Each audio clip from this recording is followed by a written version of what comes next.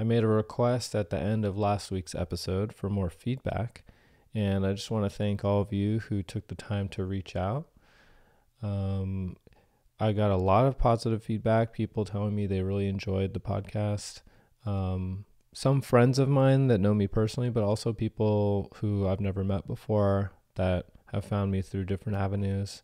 So thanks for reaching out and giving me some positive encouragement and also some constructive criticism. Not really criticism, but just some pointers of, like, one person said that the audio on my YouTube channel was too low. He had to turn it up all the way. Stuff like that's super helpful. So if you guys, anyone else wants to reach out, let me know how I'm doing, if you're really enjoying it, or if there's little things you think could be better, could be improved. Reach out. One of the best ways is just DM me on Instagram at Chronicles of a Psychonaut on Instagram. So thanks for that. And I just wanted to mention, you guys may have noticed that I don't run ads on my podcast. And that's because I find ads to be annoying and I don't want them in my podcast as much as possible. At some point, I may have to figure out a way for the podcast to make money. But at this point, I'm having fun with it as just a hobby. The podcast hosting platforms have an option to automatically monetize your podcast. And what they do is throughout the episode, they'll automatically cut in an ad, which I think is the most annoying thing ever when I'm listening to podcasts. I hate that. So I don't do that. But one friend suggested that I start a Patreon or just an avenue for donations. So I'm going to do that before I release this episode. So I'll put that link in the description. So, and this is free to listen to. And if you guys don't have to donate at all, but if you want to, it helps because there is a monthly cost for me to host this and put this on. So yeah, even if you sign up for like whatever, any small amount, everything helps. So I appreciate that. And also I want to let you guys know about a crystal store that I have on Etsy. I sell crystals, jewelry, gemstones, and I also sell shamanic tools. Like I just got a new batch of rattles in from Peru. They're made by the Shipibo people down there, who are one of the main tribes that do the ayahuasca tradition. And they're made out of little gourds. I'm on video right now on YouTube, in case you're watching. I should have one here to show you, but maybe I'll put it in the outro. So yeah, check out my store. I have a lot of cool stuff on there. You can find it. Also, the link is in the description, or go to Etsy, ETSY, etsy.com/shop/infinity within. That's the name of my store, Infinity Within. And yeah, check it out. I have cool stuff on there. One of my favorite stones is moldavite. If you don't know what moldavite is, it's a crystal that was created from a meteorite impact. And there's been tens of thousands of meteorites that have hit the earth that we've found evidence for over geologic time, over millions of years, found the craters and evidence for them. But there's only one meteorite impact that made this particular kind of stone called moldavite. And it's crystalline and it's green. It's really cool looking. And it's 15 million years old. And we've found it. It comes from basically the Czech Republic. There's a giant 15-mile wide crater in Germany where this struck way before humans came along. And when humans came along, they actually built a town inside of this crater. And it's not a deep crater. It's 15 miles wide. It's definitely a crater, but it's so subtle you can't even really tell. It's basically a depression in the ground. But people came along and they built a town in there, and they had no idea that they were inside of a meteorite crater until fairly recently. They figured this out. There's a thing called shocked quartz, and that's one of the signs of a meteorite impact. It's just that tremendous impact. When it hits quartz, it leaves a very particular kind of marker, or it's a particular phenomenon unique to meteorites. So anyway, there's all kinds of cool stuff on there, so check that out. So today's episode features a very good friend of mine, Halo Seronko, and we talked about the Tantric path. Now, in Western society, most people have heard of Tantra, but what most people think of in Tantra is they think of it as sex. That's Tantra is sex, or Tantra is a deeper sexual practice. And that is one aspect of Tantra. But as Halo will explain to us, Tantra is really more of a path of awakening. And Tantra is about embracing all of the aspects of life and human experience, sexuality being one of them.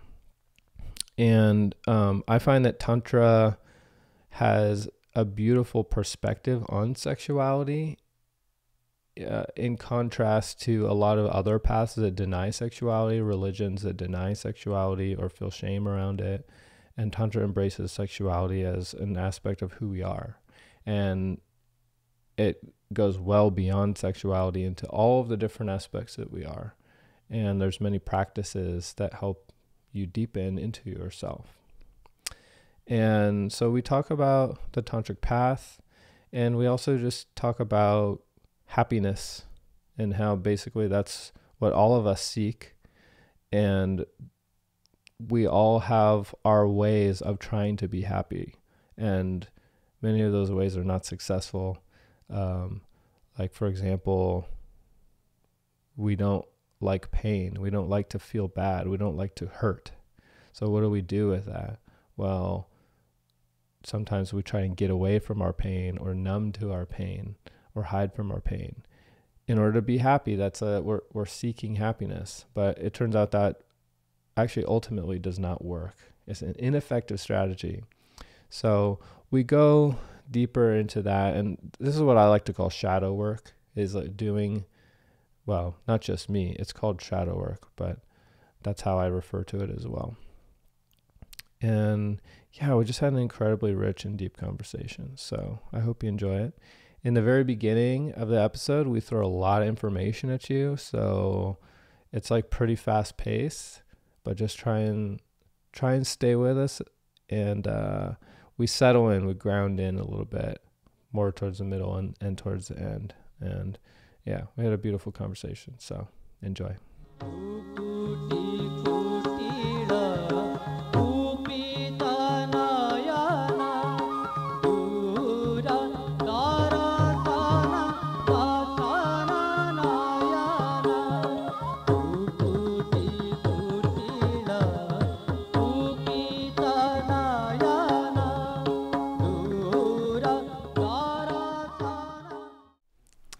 I'm really excited to have you here today, Halo. We've talked about doing an episode for a long time. So thanks for joining me. My absolute pleasure. So I wanted to talk to you about Tantra, because this is a path that you've studied extensively, I think more than anyone else that I know. Mm-hmm. And it's such a deep and powerful path, and it's something that seems very misunderstood in the West. I know when most people hear Tantra, they think of sex, and there is a sexual practice associated with Tantra, but it's so much more than that. Mm-hmm. So yeah, I'd love to just, I'm excited to hear your perspective on it. And first off, have you found a way to kind of, as a just preliminary explanation, what is Tantra? I know. How do I put the ocean into a paper cup? You mean? Yeah. I do. I mean, it might be a little bit larger than a nutshell, but we'll get into that. Yeah, totally. Tantra in general. So yeah, there is this. I call it Nouveau Tantra, and even that's not exactly accurate, the sexual tantra. It's more like sacred sexuality, which I think is really powerful and beautiful. And I love that tantra is at least becoming a gateway for people to have more beautiful, intimate experiences and deeper, richer, more sacred, intimate experiences with each other. However, to use the word tantra in that context whatsoever is actually not totally appropriate. And we'll get deeper into that, what the actual sexual practices in the tantric system were or are. But just to start, what is tantra as a system?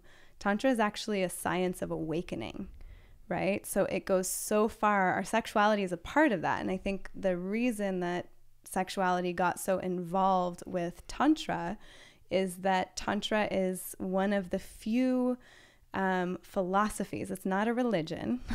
It's a philosophy. And even more accurately, like I said before, it's a science.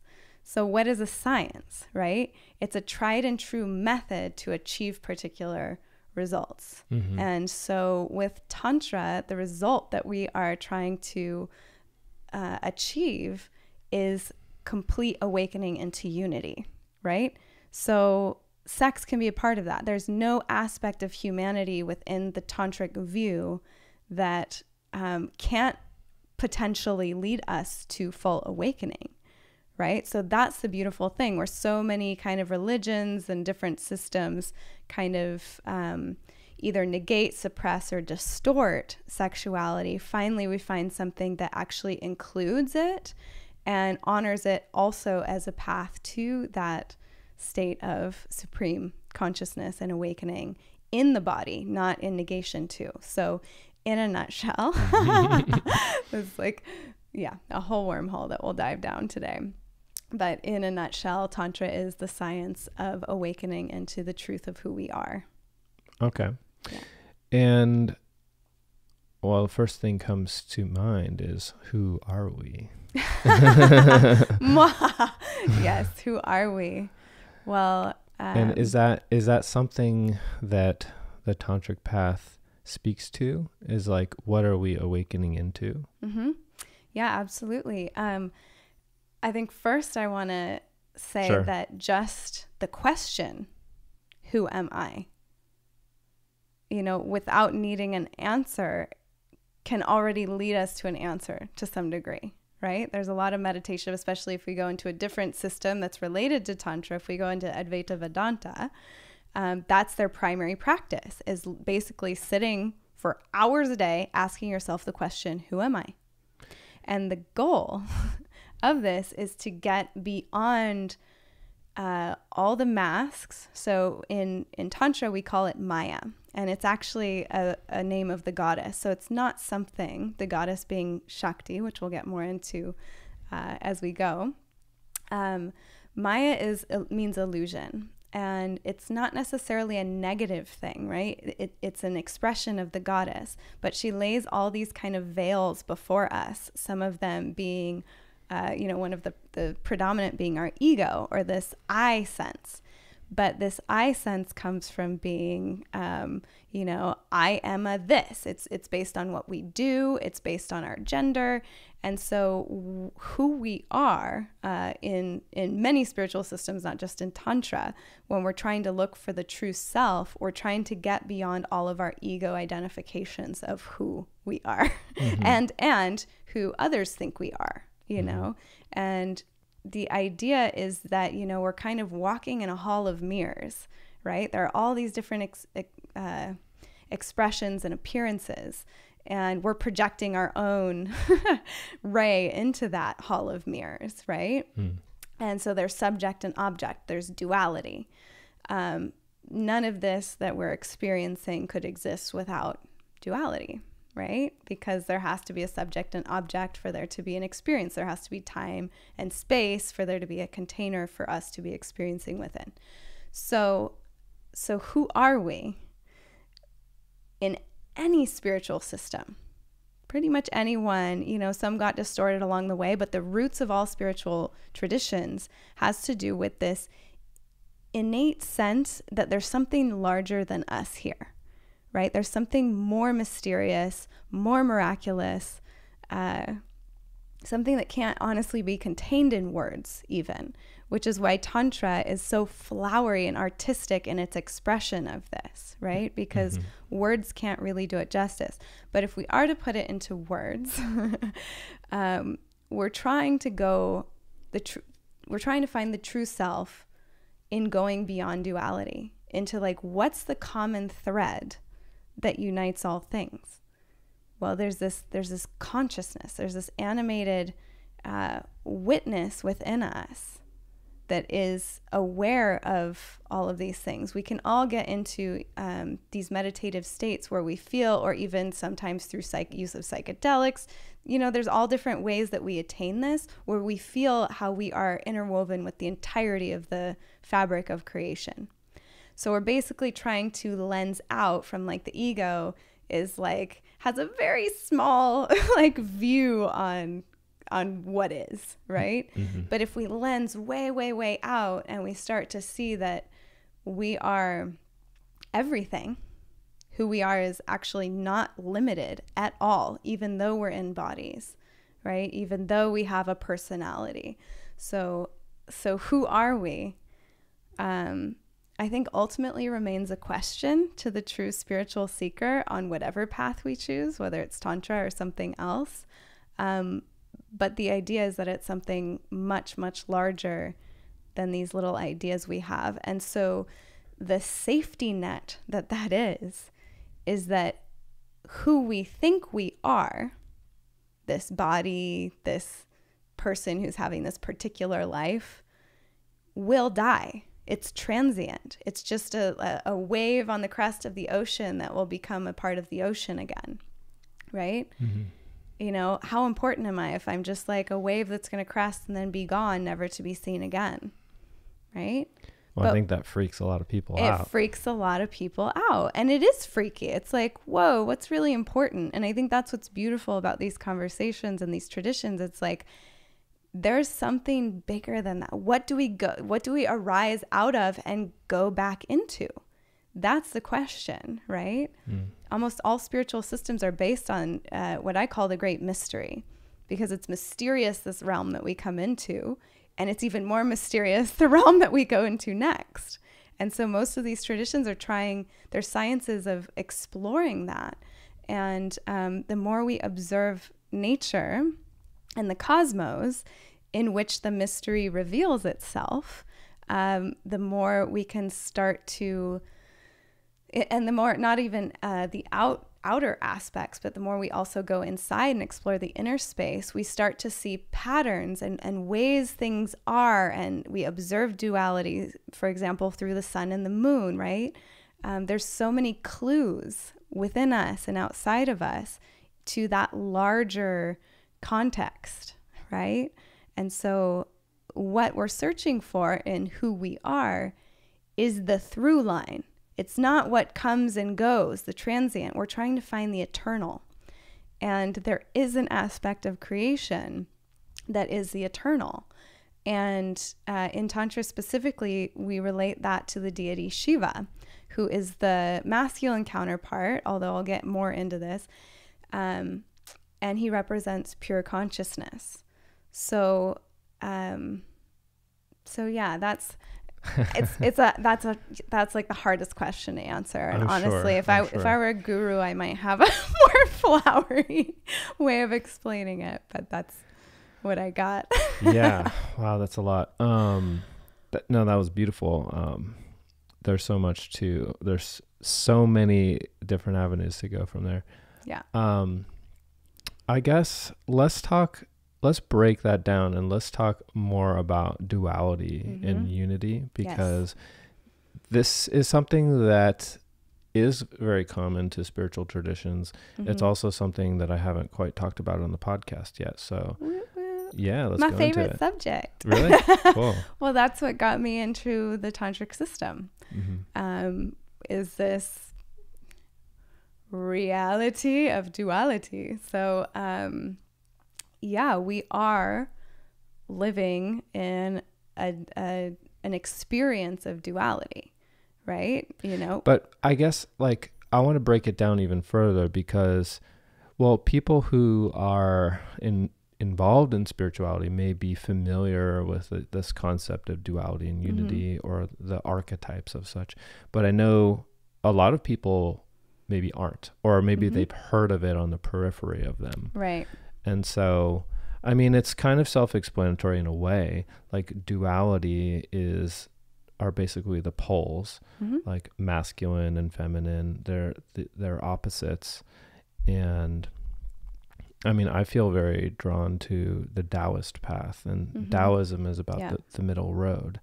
And I'm interested to hear the tantric perspective as well. But I've always thought about duality and the poles of duality as teachers, and that like we live in this dualistic world of good and bad and right and wrong and man and woman, and there's all of these poles, but the challenge is to find the balance point in between the extremes, and that the poles and the duality serves to teach us to find the balance point within. And duality exists externally, but it also exists internally. And I feel like the internal dualism is more difficult to become aware of. It's a lot easier to see it in the external world, but more difficult to perceive and balance, say, the masculine and feminine within, say, the right and wrong within,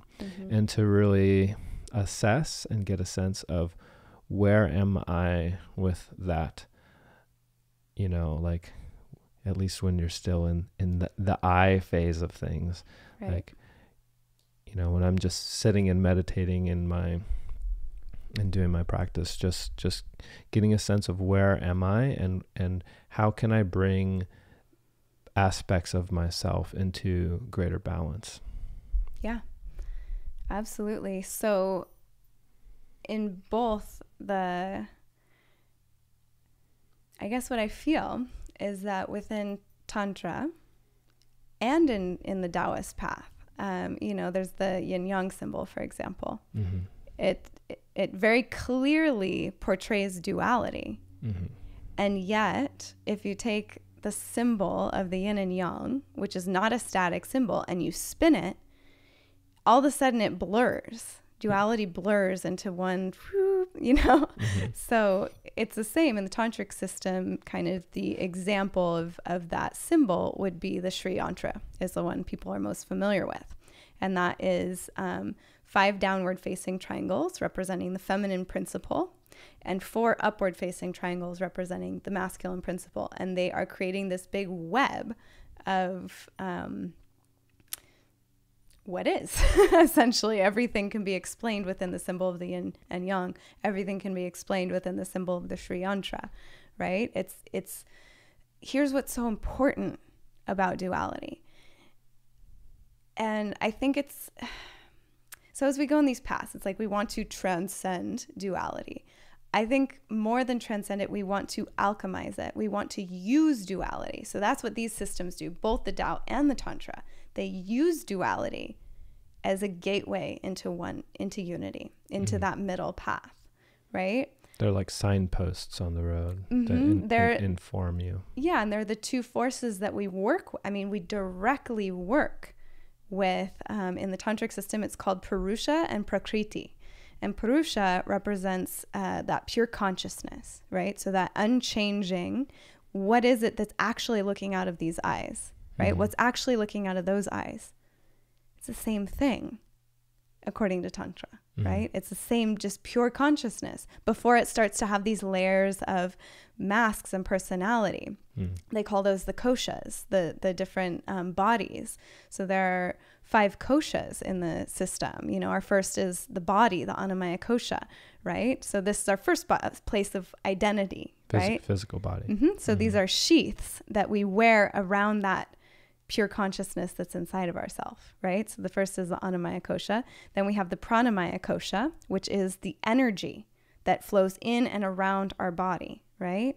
So that's the next thing. Like all of our energy is flowing a little bit differently. We have different experiences because of that. Then we have the manomaya kosha, which is the mind. So now our mind brings even more differentiation. This is where our ego comes in, right? So first, we all have a different body. We all have different energetic flows within that body and outside that body. We all have, you know, the personality is probably the biggest thing. Now we're in the mind, right? Then we have the Vijnanamaya kosha, which is the wisdom. So like our intuition. So we're getting closer and closer, right? So the Annamaya kosha, the body, is the densest part of us, right? So we're getting more and more subtle as we go, which means we're getting closer and closer to that indwelling consciousness, indwelling and out, like everywhere dwelling, omnipresent, omnipotent, omni-everything.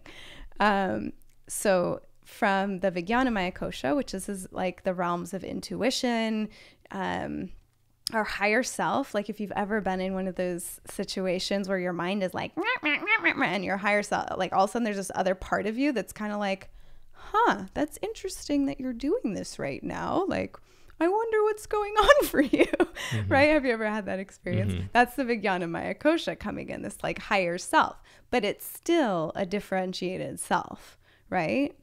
And so then from that, we go into the Anandamaya kosha, and this is the bliss body. And so this is our first, when I talk about bliss, I'm not talking about sexual, you know, pleasure, indulgent through the body pleasure. Right. I'm talking about something way, way, way larger. So when we tap into our Anandamaya kosha, our bliss body, this is like we are now in union. It's no longer a sexual union. You know, the draw of sex, I'm bringing it back to that angle on Tantra. The draw of sex is that as a woman, like I am hungry for the masculine, or it could be the same sex, but either way there's a polar play happening, right?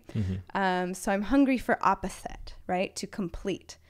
Now what happens when we activate the bliss body is that something so much larger, something already complete, like downloads into us. It's like this wave of bliss nectar on the journey of awakening, which I'll talk about what that looks like as we go. And all of a sudden we feel it's like there's kind of a death. You know, I've had experiences of this, but I'm not an awakened being. I'm still working through my layers, but I've been studying this science.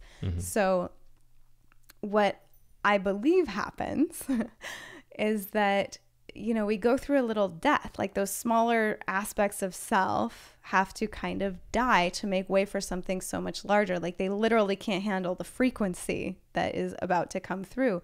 But then we become one with everything that is. It's like, you know, the sex is very limited. It's like my body and another person's body and, you know, our personalities coming together, whatnot. But this is like all of a sudden I am in that same kind of union, but it's so far beyond physical. It's with everything that is, everything that was, everything that will be. Like we just become time and space itself. We become omnipresent. We become everything. Yeah. So we go from the idea of duality is separation. Separation is inherent in duality, right? I'm sitting here, you're sitting there. We're separate. You're a man, I'm a woman, separate, you know, and we can separate, you know. I see a lot of this happening right now, especially in planet Earth. There's a really big energy towards separation based on people's skin color, based on people's sexual orientation, based on people's gender, based on people's religion. Like we are obsessed with separation right now. So what happens when we go back into unity, when we recognize that it is the same consciousness that's looking out of every single sentient being's eyes, you know, and that I feel is the world that we're all trying to awaken into. And the idea with Tantra is that it's already here and we just need to awaken through these different veils that the goddess Shakti, who is energy and form, places before us, right? So that's what's important about duality. And so I explained Purusha. Speaking of Shakti, I want to go a little bit into what Prakriti is. So Prakriti is now the feminine principle. Well, before we go on, yeah. So I want to, I guess, like, I'm just thinking, like, for some people, this is probably like so foreign, you know? Absolutely. And also, like, I want to acknowledge too that there are a lot of these similar or same concepts in New Age culture. And like, I want to make sure that we really differentiate between this system of Tantra that you're talking about, which is like ancient, like one of the oldest traditions known, if not the oldest, correct? One of the oldest for sure. One of the oldest, thousands of years old. Very old. And New Age culture is pretty new. And I just want to differentiate between like some of these concepts like duality and unity, and this idea that like we are all one, and there's this consciousness that is looking through your eyes and through my eyes, and that's the same. And that's the deeper meaning of the word namaste. Yeah. Is that it is that consciousness in me recognizes that consciousness in you. It's an acknowledgement of the unity of beingness that you and I are, and that all of us belong to. And that's an incredibly deep and powerful concept. Yeah. And these concepts can be thrown around in such a frivolous manner that they can sort of lose that depth. And I mean, like we're just talking about people's idea of the concept of Tantra and how it's just about sex, or people's idea of yoga and just going and doing a vinyasa class and, oh, you're doing yoga.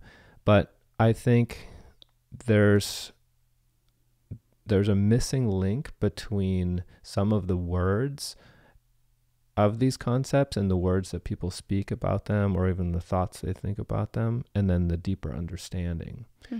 So I just want to, like, before we go on, I just want to acknowledge that too, that like we're talking about unity, we're talking about this oneness, but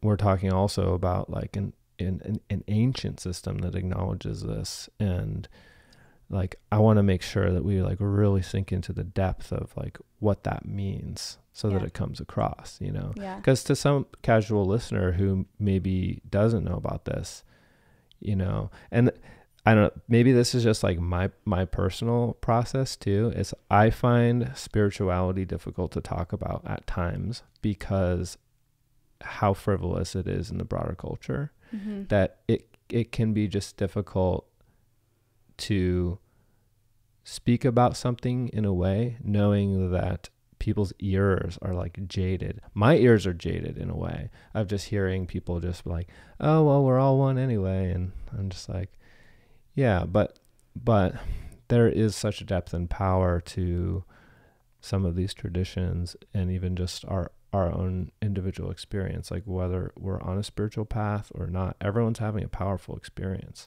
Yeah, especially in these times. Yeah. Yeah, I think the first thing I'll say to that is that, you know, again, Tantra being a science, talk is cheap. We can talk. I can talk all day about the concepts of spirituality. What the science is a formula to have the actual direct embodied experience of these concepts that I'm like just talking about right now. And that it was always the appeal to me of Eastern traditions as opposed to Western religious traditions. Yeah. Is it's not purely faith-based, whereas like, okay, all you have to do is believe in your Lord and Savior and you're saved. And, you know, all you have to do is accept that this is the truth. And I just always had a hard time with that. I'm like, gosh, that sounds great, but I mean, how can I just believe in God? Like, I want to have an experience of God. Gnosis, exactly. And you can. Gnosis. Yes, that gnosis. And there's a difference between knowledge and wisdom, right? We can read lots of books, we can gain lots of knowledge. Wisdom comes from actually embodying, experiencing. And in these traditions, they're basically like, you don't know like Jack if you haven't actually had the direct experience of it. Like that's the only way we can actually know truth. Right. So also on the spiritual path, we're seeking truth. Like what is real? Because my God, especially in this day and age, it's like, oh my God, what's happening right now on this planet? I don't believe hardly anything anymore. Right. And that's the best place to start. Mm-hmm. We are the testing grounds. Our lives are the school. Like that's how I look at, tantric system or not. It's like we're all in this mysterious unfolding. Like, what the heck is this body? Like where are these words even coming from right now? Like, it's very mysterious. And so we have to first enter these systems. That was an interesting one. We have to enter these systems from a place of not knowing, or our cup isn't empty enough to receive true gnosis. Right. And so I think this is what I see happening a lot in the West, is that people, take like a 3-day workshop and then they know something. And it's like, it takes time, especially this tradition. I've had my own, I still go through hurdles where I'm like, do I really have what it takes to walk down this path? Because, for the science to really work, we're basically like rewiring our entire system, the body, the energy, the mind, like all of those different levels of bodies that I explained earlier. We're trying to rewire all of that. Rewire how? Like in what way? Like, and like, just give me kind of more concrete, like where, for in your experience, like where are you starting at, or and then where are you going to? Like, what does that rewiring look like? Great question. So here's the beauty of Tantra, and here's why it's taken such a strong foothold in the West, as it is in the sacred sexuality world especially, is that Tantra begins wherever you're at. Like wherever you're at. Whatever you're coming into, that's where you begin. That's what's so beautiful about this system, is it's not, I want to speak a little bit, I want to go back to some of the stuff you were saying about Western religions. And I don't believe, personally in my studies, I don't believe any religions actually started from the place of, you need to just trust in God. Even Christianity started with like, know thyself, like understand who you actually are, and Jesus was an example. He was a living example. That's how, in the tantric system, a guru initiates a disciple simply by being. They're not like talking like I am right now. It's like they're transmitting. There's a difference in learning when we have someone talking at us than when we have someone transmitting the actual results of, like, that word again, gnosis. There's something that I feel when I'm I've never necessarily been in the presence of a guru per se, but I went to see Adyashanti speak in Santa Cruz years ago. And I've just been around people who have cultivated themselves spiritually. They've spent a lot of time in the personal growth process, a lot of time meditating. And there's something about these people that I feel. There's a feeling, an experience of them.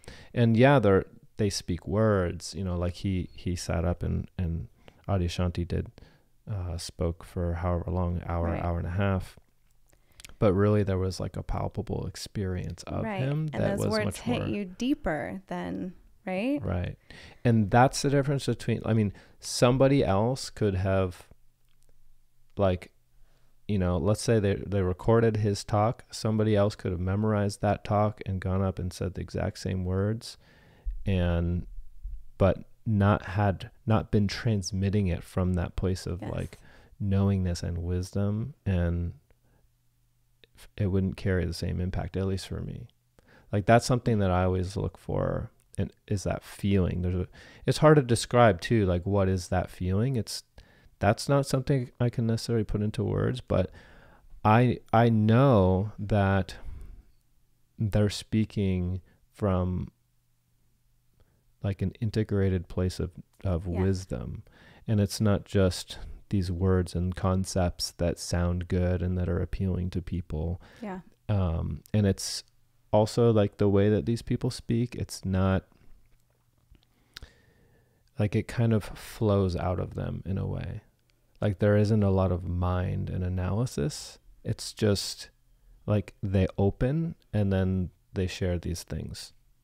Yeah. Is the best way I can kind of describe that. Absolutely. But then you're also talking about a transmission, which can happen wordlessly as well. It can happen with words. It can happen without words. But what you're speaking of is exactly what I'm talking about. Mm-hmm. Right. And that feeling that you're mentioning, I refer to as ringing the bell. Mm-hmm. Like when something resonates for me, Mm-hmm. you know, it's like, I'm not just going to take anything anyone says. Right. If it strikes a chord deep in my being as truth, like I feel like my truth meter is this little internal bell. And if something rings the bell, like I feel like there's a feeling, there's like a resonance. What is resonance? If you've ever played a singing bowl, it's like, wah, wah, you know, like that kind of radiates out inside of me when someone speaks truth, or I have a direct experience while I'm listening to them of what they're speaking of.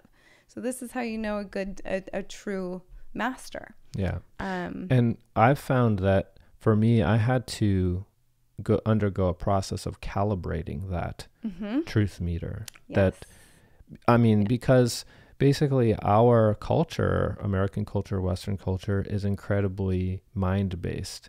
And I mean, we really don't even acknowledge intuition. We don't acknowledge the pranic body or energy body. We're still kind of operating off of this Newtonian mechanistic view of that we're these flesh bags, and you know, that there's this random mechanistic operation to the world. There isn't an acknowledgement of the greater, those more subtle realms and levels, which I feel, well, I know because I've experienced them. Like when I talk about them, and sometimes through psychedelic experience, spoken about that on this podcast before, but also not necessary. Those are not necessary. Like psychedelics are a tool. They can open that experience to a person for a limited time, but really, like, those experiences are not hallucinations associated with those plants. Like, those are real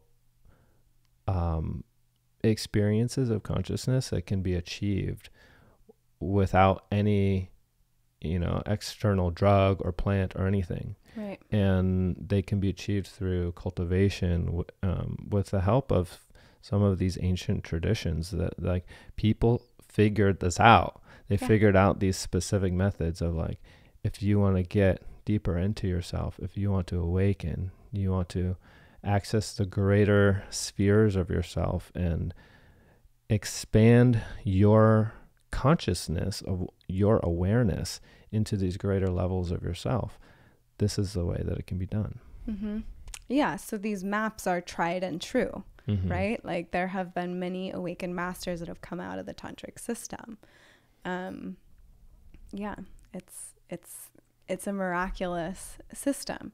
It's also very deep, very rich, very complex, very difficult. Like, most Westerners don't actually have the, we're used to a society now where it's like, I want what I want, when I want it, how I want it. And I don't want to have to work too hard for it. Like, we're all about convenience and we're all about quick fixes. And so there's a rewiring that has to happen when we enter into these ancient systems, because these were not that. This was developed way back when things were moved a lot slower and where people were more connected to nature still, because they had to be, survival depended on it. And, without so much external noise, they were able to really be with the energies within. That's what the science of Tantra arose out of, right? Being aware of, like, for instance, our sexual energy, how it naturally flows in the body, how it kind of draws us through life, that energy of desire, and how if we choose to harness that and kind of draw it inward and upward, so to speak, we can also all of a sudden use that same energy that we could use for procreation for awakening, right? Mm-hmm. Wow, that's amazing. And so now we still, in this day and age, have these maps, you know, but it's few and far between the people that actually have the discipline and the devotion to really step into this system, to really understand it. I mean, I've been studying for a decade now, and I still feel like I'm like tippy-toeing, you know, because I now understand and I see what it takes. And even for me, I'm committed to the path, and I'm taking my time with it, because I'm like, okay, once I go a certain level, I'm fully committed. And when you're doing some of these sciences, there's actual, like, you know, internal/external rites that you are performing, and you might have to do it for 40 days, 2 hours a day. And if you break it's called a sadhana, it's a daily practice or something like this. If you break the sadhana, you have to start all the way from the beginning. If you're not overseen by somebody who really understands, like, things could go wrong because you're working with really powerful energies. I mean, it's deep stuff, right? Yeah. And what I always say, I'm kind of tangenting here, but what I always say about the sexual tantra and, you know, like I said, sexual energy, sex itself is included in specifically the left-hand path of Tantra. There's more than two paths, but you can categorize them in right-handed Tantra or left-handed Tantra. In India, they eat with the right hand, so they nourish the body with the right hand, and they wipe their bottoms with their left hand. So it kind of means like the clean path. And they wipe their bottom with their actual hand. It's not hand like and water. They don't use toilet paper. No toilet paper. Yeah. They just, right. Yeah. So this is kind of like the dirty hand. So the left hand of Tantra does involve sexual acts. It involves eating meat, which, if you understand the context of Hinduism, which is kind of the predominant religion under which, Tantra doesn't exist under the religion per se, but it's in the same bubble, the same context as Hinduism. Like, real deal Hindus are vegetarian, right? So if you're on the right hand path of Tantra, you're not going to be having sex. You're going to be most of them who are hardcore on that path, no, they're celibate, right? There's do they not marry then? Like, not usually, they're on a spiritual path, but it'll be very much like more of a spiritual based marriage, something like that. So, but they don't eat meat. They don't do alcohol. The left hand path. I've been in ceremonies in tantric temples in India where they had a bottle of whiskey, and between the two priests who are doing the puja is like the ceremony, right? And it can go on for hours, and they're doing offerings and they're chanting mantras to the deity, right? So Tantra also involves a lot of deities. Such as Shiva and Shakti, but lots of like different expressions of Shiva and Shakti, the god and goddess, masculine, feminine principle. And throughout the puja, this bottle of whiskey is gone. Like, they're, you know, chanting, Namaha or Swaha, taking a shot, and pretty soon there's no more alcohol. So the same temple, they still practice animal sacrifice. So there's like so when we talk about sex being involved, like actual sex being involved in Tantra, the ancient traditional system, it wasn't a romantic thing. It was two people. I'll explain what the ritual would have looked like. And there are people who still, but it's had to go really underground because of all the distortion, right? People in India aren't overtly practicing Tantra anymore. The people that are tend to be very occult, and they tend to be very secretive, because of how distorted Tantra's become. It's kind of sad. And it's not really accepted? I mean, is it kind of taboo in India? Yeah, it's become taboo because of the sexuality. So most people started going into Tantra because of the sex. It was a spiritual context that allowed them to have sex.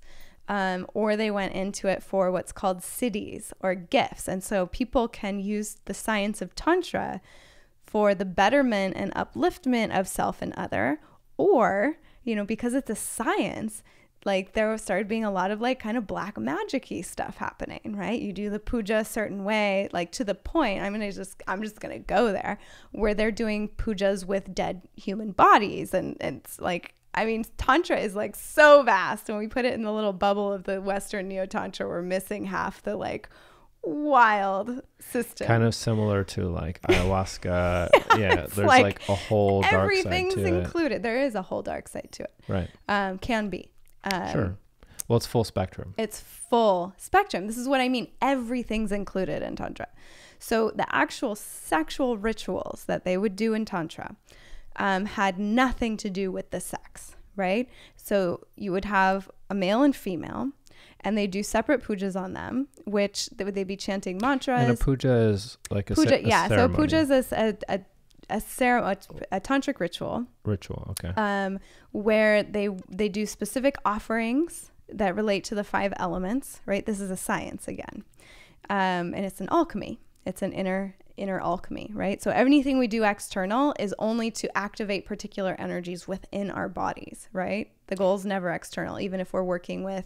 So there's these symbolic things that you're doing in the ritual that so you're offering like are flowers helping you to and incense and cultivate candlelight. the internal state. It helping you to sort of by setting your external state, you're setting your internal state. Yeah. So as you're doing all the offerings, you're chanting very specific mantras, and these mantras, if you're not familiar with the term mantra, it's like an invocation. So you're speaking, but it's in an ancient language of Sanskrit. Most of the mantras. Some of them are called bija mantras, which means it's a seed mantra, which means within one little syllable contains this whole energy of a particular deity. And I want to talk a little bit about deity in Tantra too, because it's not just like, I'm Shakti and you're Shiva. It's these deities actually represent, they are gods and goddesses, but they represent specific aspects of creation. So when I'm worshiping Shiva, for instance, what I'm really trying to get to is that pure consciousness I was speaking of before, right? Because that's what Shiva represents. Yeah, that's what he represents. That's the energy of Shiva. Now, why? Well, I want to talk a little bit, like before we go beyond that. Yeah.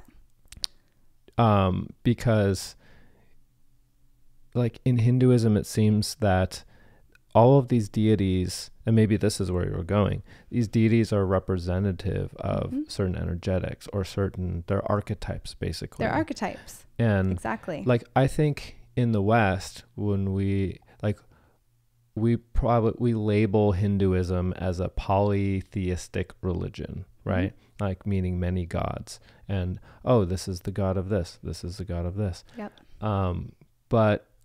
And I know very little about Hinduism, so correct me if I'm wrong, but it seems to me that within that system, like we're missing something from the outside by saying it's this polytheistic religion, that actually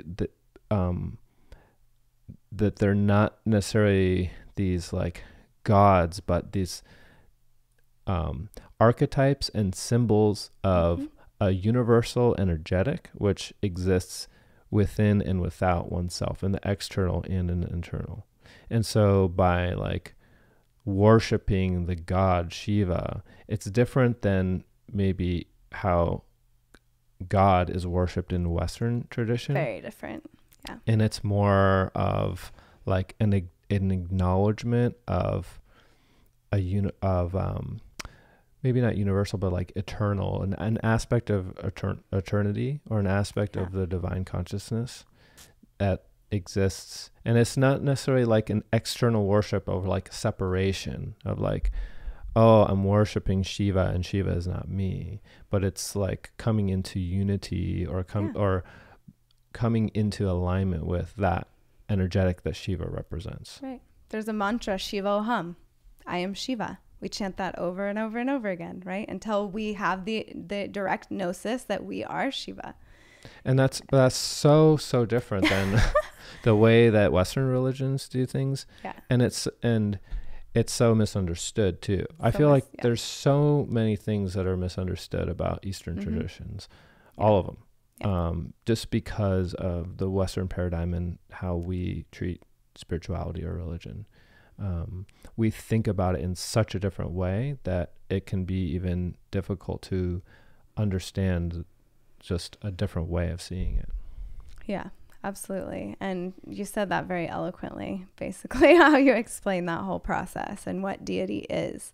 So I want to expound on that even further. Please. That the reason that they, I don't know if this is quite the right word, but anthropomorphize these energies into deities, like made them human relatable, is because if we're thinking of a concept like supreme consciousness, then it stays kind of unattainable.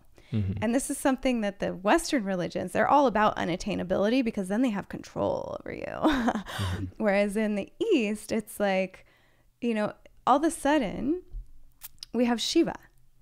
I can have a relationship with Shiva, right? Mm-hmm. Like I can be his beloved. And so this is another fun thing we play with in Tantra is that we get to have a different relationship. So we could look at Shiva as our beloved. We could look at him as our father. We could look at him as like our guru, master yogi, and each of those is going to if I look at him from one of those lenses versus another, it's going to be a very different relationship.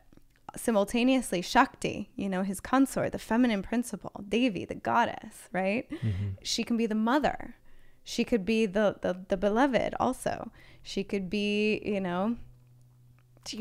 anything. Like we all of a sudden can have these different relationships, and all of a sudden we can feel close, right? To these energies, right? We can offer ourselves to them. And this is, it's a part of the science, right? To become, it's like, what if we worship this energy so much that all of a sudden one day we become it? Mm-hmm. And so this I'm going to use as a segue to complete about the traditional tantric rituals with sex, mm-hmm. because that's what would happen is you would instill by pujaris or pujarinis. These are people who perform pujas. So they'd have their subjects, which would be like usually it would be a man and a woman. And they would instill the deities into these beings, right? So in the kind of more neo-tantra school I studied at, we would do something called transfiguration, where you would sit, men and women would sit facing each other, and we'd like kind of soften our awareness and kind of diffuse our gaze, soften the gaze until the man would become Shiva. Like the women would view the man as Shiva, the man would transmit the energy of Shiva. Then likewise, the woman would transmit Shakti and the man would view her as Shakti, right? So this transfiguration. Now that's like the simple way to do it. The way that they would do it traditionally is they'd be chanting all these mantras until that couple would have the direct experience of being deity. So by the time they came into sexual union, which was symbolic, it wasn't about the sex. This was symbolic. And then the pujaris would be doing puja or making offerings to them as Shiva and Shakti in sexual union, which means duality coming into that sweet merger of union. When you say it's symbolic, like, are they not actually having sex? No, they would be actually. This left hand again. So this is called a Maituna ritual. Uh-huh. Maituna being sexual union. So they would actually be coming together. So but these people were no longer like Harry and Sally's. They were now Shiva and Shakti, but for reals. Like the energy would be activated in a way, and either they could do that for themselves or they would have people, these pujarinis and doing it for them. Do you know, are Harry and Sally? I don't know. That's what came out. Are they like? Are they still there, like those personalities, and or have they been completely replaced by the Shiva and Shakti energy? Is it in addition to, like, do they still have their kind of? Do you know? So, one of the greatest gifts in my life was a pilgrimage I made to India, to a very specific place and teacher where I got to have a direct experience, not of a Maituna ritual, but of a solo ritual where I basically had the puja done on me.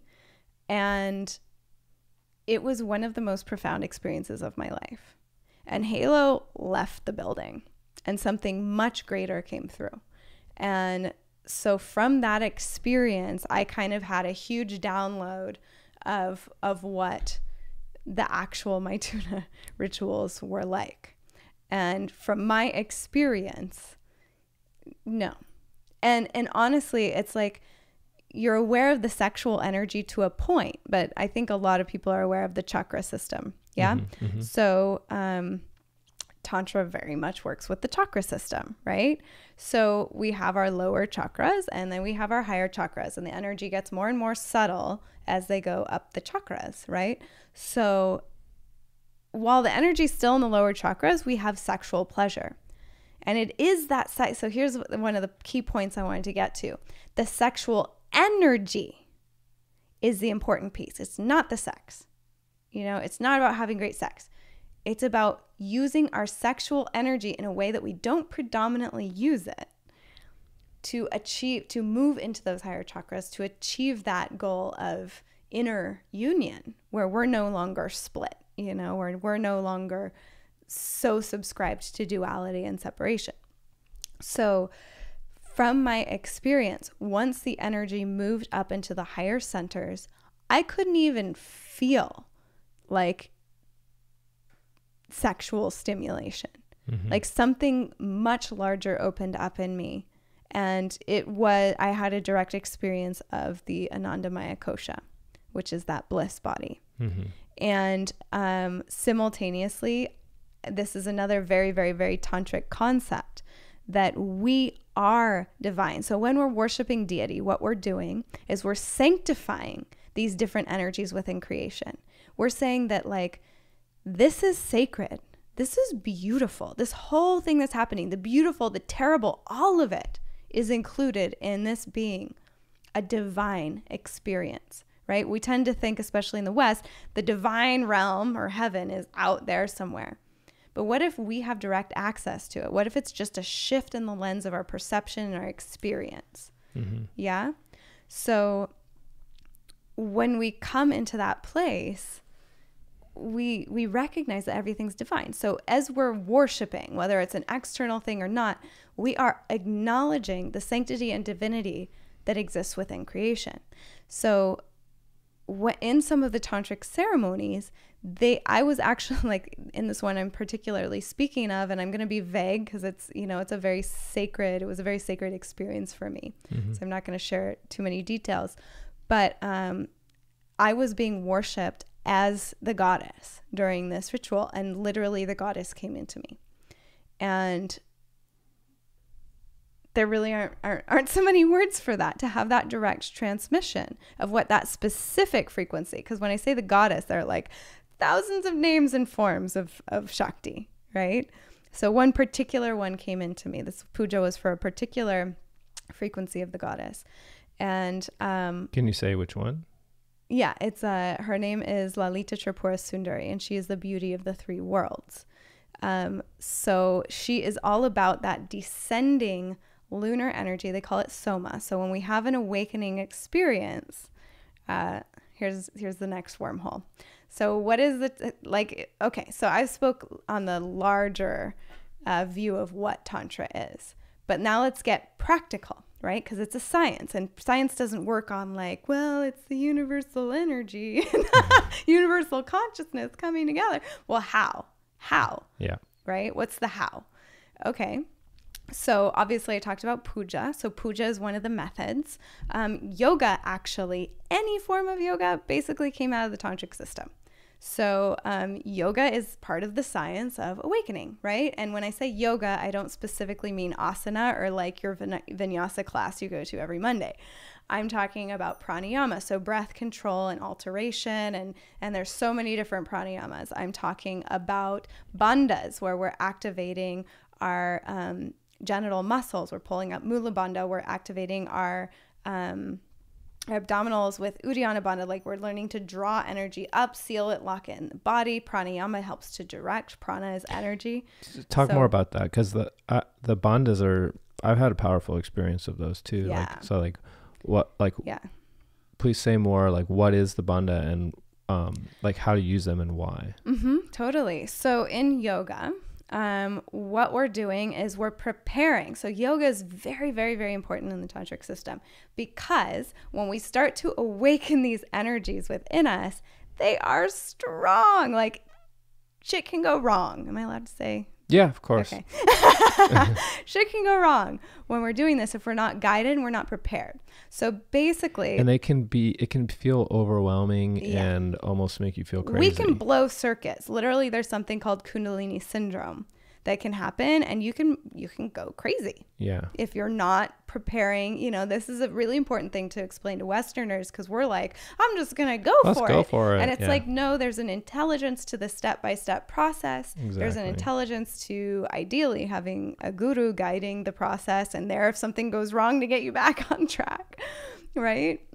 So to explain bandhas, I have to go into Kundalini. So very important, like basis of the tantric system is the energy of Kundalini. What is Kundalini? I think many people are familiar with this term in this day and age in the spiritual systems, but if you're not, Kundalini is this slumbering. So we talked a lot about Shiva. Shiva is pure consciousness, right? So then we have Shakti. Shakti is pure energy. She's also form. She's the five senses, anything we can experience. So basically everything. She's everything. And Shiva is that which witnesses everything, right? So Kundalini is this immense energy. It's this immense life force energy that lives coiled up in our lower chakras, like right around Muladhara, which is the root chakra. And she dances a little bit. It's not like... Is it in all of those bodies? Like it's in the physical body, it's in the pranic body? I'm speaking specifically of the physical body, but it's an energy that lives there, right? It's not, there's not an actual serpent coiled up at the base of your spine, but there's an energy that's represented as a serpent, right? And this is something really cool about this is you find this serpent, I mean, Adam and Eve, just saying, you find this serpent all over representing this energy of consciousness. And it often represents the creative aspect in religions all over. And so to get really interesting, Adam and Eve, what did that serpent represent?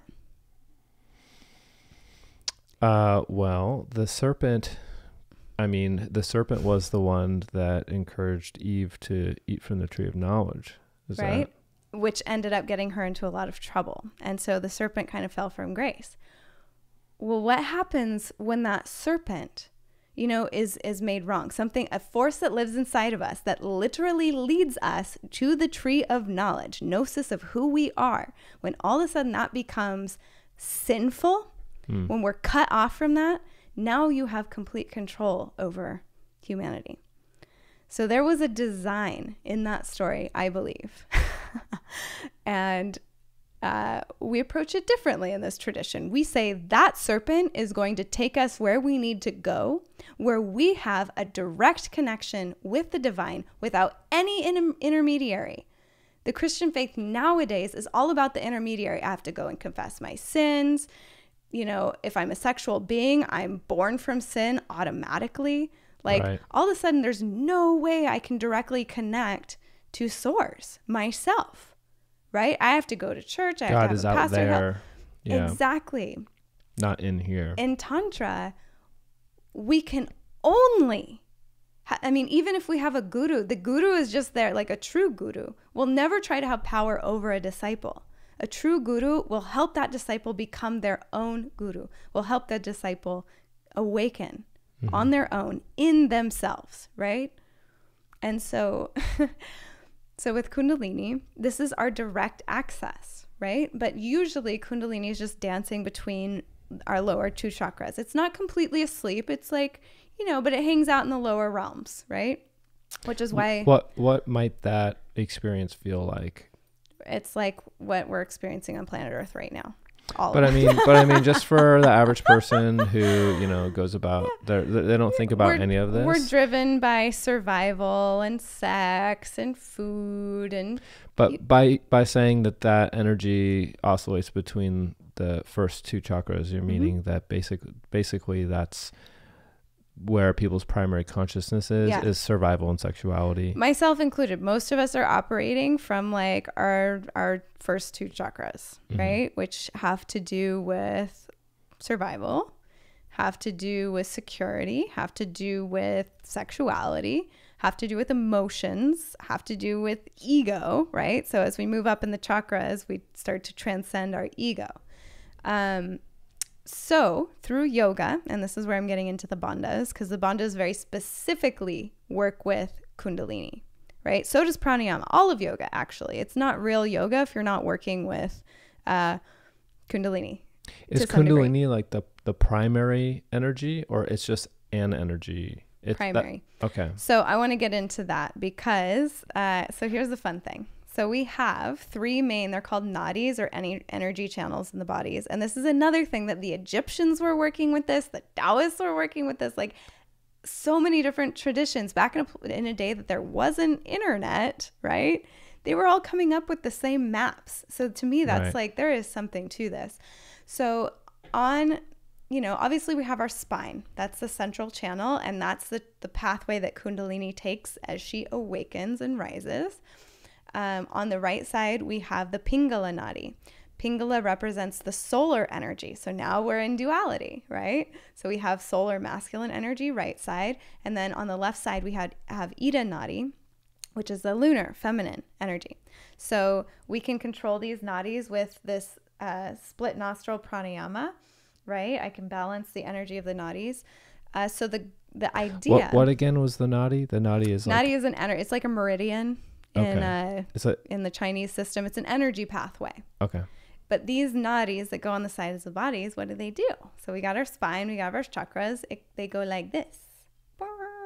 So and for people who are just listening, that you're making like a crisscrossing. They do like a crisscrossing, like a DNA and then they almost. meet at the pineal gland, third eye. Yeah. So when we have an awakening, it's because Ida and Pingala are balancing, coming together, and all of a sudden we have this spiritual awakening. They start together at the base of the spine. Base of the spine with where the Kundalini is. And then they go to the left and the right of the central channel. Yeah. And then they come together again at each of the chakra points. And then they go back and forth like that, and then they meet. They can. Sometimes energy can run up and down, but a lot of times it's doing this oscillation. So again, this goes back to what we were talking about in the beginning, where it's like through duality, we're heading towards unity. So they say, so then Sushumna, which is the central channel, the spine that the Kundalini is in, Sushumna is beyond duality. Once we have that awakening, it's like we're done. We're not subscribing to duality anymore. And when I say that, we're no longer seeing, like, if I'm looking at Finch, I'm not seeing Finch, I'm seeing like the divine. Right? So it's not like I don't still perceive things out here, but all of a sudden I see the divine nature in everything, right? The veils lift and I see things as they really are. We have so many veils of perception, as I was speaking of earlier. So the goal of yoga is to balance, or tantra, both, same but different, is to balance Ida and Pingala Nadi. So that then it's supposedly once they balance, Ida and Pingala are the solar and lunar energy in the body. So let's take Hatha yoga, for instance. Hatha means lunar solar, right? So we're balancing through that whole system of yoga, tantra yoga. We are balancing the lunar and solar energies in the body. The goal of that is that once they balance, right? Because before then, just like in the Tao, we're oscillating between too much yin, too much yang, like not enough yin, we're oscillating, and we're attempting to walk that middle path. So until the point of balance, we are oscillating between lunar and solar. We're subscribing to duality.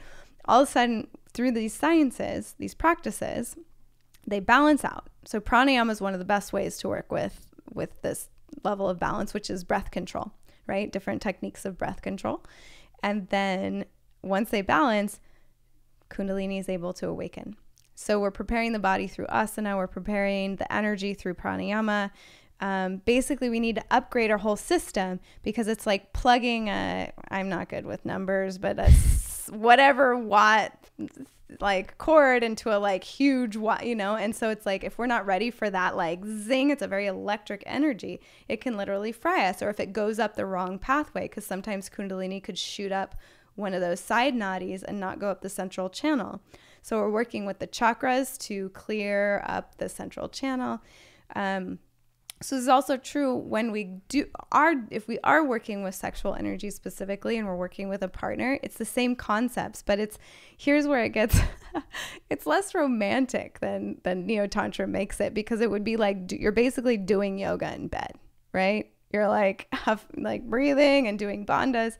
So the bandhas are different locks that we do with our physical body. So there's Mula Bandha, which locks, it's a lifting up and in of the genital muscles or of the PC muscle, but on a deep level. And this starts to draw the energy up the spine, right? So we're inviting Kundalini to awaken. Uddiyana Bandha is next. So this is that Manipura, or that navel center, the fire center. So now I'm drawing that in and up, and you actually suck the belly in and up. So you're, you're squeezing the body first, like at the base, like the Mula Bandha. We usually do it in an exhale. So you'd exhale completely. And then without inhaling, because you can't really pull up Uddiyana Bandha with breath. You want to be without breath. Yeah, so empty. You draw everything in and up. Then we have Jalandhara Bandha. We bring the chin in towards the chest, and then we might add Shambhavi Mudra, which is looking up. So basically what this is doing is pumping energy up. So we're inviting Kundalini energy to rise. Now, something I'll say, this will not be a popular thing for some people to hear, but there's like the Western version of Kundalini awakening, which means like, you know, maybe Ida or Pingala got tickled or your sexual energy started to flow. That's called Ojas, right? Ojas is our sexual energy. It's the same as Jing in the Taoist system. So that might start to get all, you know, but people have profound sexual experiences and they're like, I had a Kundalini experience. Now it's possible, but people who have a real Kundalini awakening that goes right, they're enlightened beings. Like that's what a Kundalini awakening does. So people who are like, oh, I have a Kundalini awakening every time me and my boyfriend come together, or whatever it is. There are a lot of different energies happening. A Kundalini awakening, you will know. And it's not exactly all kittens and rainbows when it happens. You know, there's a fire that we have to go through. So just speaking a little more on the process of awakening, you know, it's getting heady, but yeah, I want to say too, just that like there's no pressure to like cover all of Tantra. I know, because I know you're very passionate. I love it. But we're throwing a lot of information out there. Yeah, totally. And which is great, but I want to make sure that like it's like, you know, it's absorbable. It's absorbable. Totally. Yeah. But I'd love to hear more. I'm not sure where you were about to go, but like let's give people just something more to connect to, of like maybe personal experiences that you've had, or just like, so because you're so deep in this path, you've been studying it for so long, and you know all of these like Sanskrit terms for all of the different things. All fancy. Well, yeah, I mean, it's a beautiful system. Yeah. But just for like the person who knows absolutely nothing about this, I mean, let's say, you know, yeah, there's somebody who has been doing yoga classes, they've just started meditating, and they are attracted to this sense that there's more in these Eastern traditions. Totally. Somebody like that who's just like, well, like, so how does a person like that get started? Or how did you get started in this? Like, how did you come? That's a great question. Yeah. Because, and here's the gift in, you know, as I call it, the Neo-Tantra realm. That is how I got started. You know, I was a young, like 21-year-old woman. I'm 32 now. And I had so much sexual energy, and my everything had everything to do with sex. You know, it was like that was my main driving force. And, you know, but not just sex, like I was very spiritual. I wanted like really deep intimacy and like profound connections. And some of my most kind of poignant spiritual experiences came through sexual experiences, right? I would come into these planes of awareness and existence that were like incredibly profound. And when I first heard about Tantra, which I wish I remember how that happened, but I don't. But it was, you know, at the age of 21, I think, you know, I started reading some books. There are some amazing books to kind of start to go down the path of the philosophy. And it just resonated so deeply. I fell in love with Shiva and Shakti. And like, I'm being very practical in this talk. There's a very romantic way of looking at Tantra as well. And that's that everything that exists is the love play between Shiva and Shakti, right? This is the reason that the universe manifested the way that it did, is because, you know, Shiva and Shakti separated. So this is the beauty of that separation. And now Shakti is dancing for her beloved and showing him how beautiful and how marvelous she can be in all these different forms and expressions and experiences. And then he and Shakti is the manifestation, right? Of she's the manifest. That consciousness. Everything that's manifest. All of physical reality, all thoughts, all imagination, everything. Exactly. Right. Emotions. And then Shiva represents the consciousness, the witness. This witnessing. So when like Adyashanti, I think probably talks about the witness, like a lot of spiritual teachers talk about the witness, right? Mm-hmm. That's Shiva. So when you're saying that Shakti is dancing for Shiva, you're saying dancing. Like the manifestation of all that is, all of this creation is like all that is dancing for the witness that is the divine consciousness. So dancing for what they consider the masculine principle of pure consciousness. And then Shiva is so enamored with his beloved's dance that he now manifests in all of, you know, everything she creates, like myself and Finch included. Now, you know, she creates this, and now Shiva's like, oh, this is so, you know, beautiful and unique and inspiring. So then he manifests as the consciousness that witnesses through her forms. So it's this beautiful game. They call it another Sanskrit term, since I'm sure you're all hungry for one more, is Leela, the play, right? So it's this beautiful love play between them. So when I started reading about that, I was just like, yes, like it just spoke my language. So the way I started was through yoga, was through my sexuality and wanting to have deeper, more profound, intimate experiences with the masculine. Some of it came out of like having really difficult experiences with the masculine. I'd say that's been a big impetus for my journey, was wanting to heal the rift in myself between the masculine and feminine. And that starts within ourselves. So Tantra lays out a map for doing that, right? And for having more fulfilling relationships with everything, but specifically that relationship between these two poles, and finding that common ground. I think that's what we're all really, you know, on a basic human level, we're all looking for that. Like we're all looking for connection. Like even with our partners, it's like, you know, conflict arises when we're not seeing on the same level, and connection is there when we're on that same frequency, right? And so when we can create that harmony. So Tantra can be used in relationship to help, you know, for example, the more balanced I am in my lunar and solar masculine feminine aspects, you know, back to the hologram theory, if we are walking in a hall of mirrors, then that's going to reflect out. And this is why in spiritual traditions, the most important work is inside ourselves, right? Because as soon as we clean up in here, you know, out here starts to look a lot better. It's an interesting relationship, right? I've always felt exactly that way about romantic relationship too, that the strongest partnerships are formed by two people who are actively doing that work to on themselves and to come into harmony with themselves, and that it's not about completing oneself through the other, but I mean, there's a support there, and there is an alchemy, I find, that, and we can help each other and assist each other, but it's,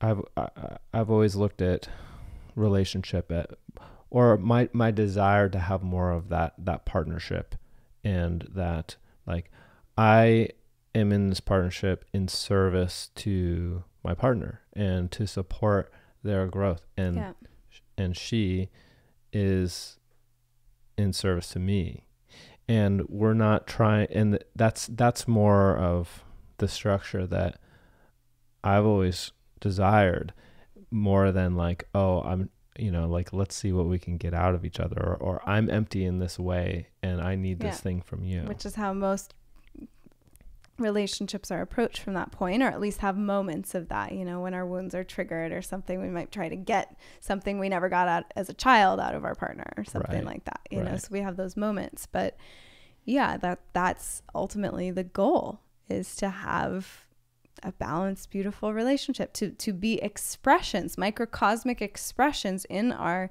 relationships to that great dance of Shiva and Shakti. But in order to do that, each person has to take responsibility for their part in coming to the relationship from that place. Totally. And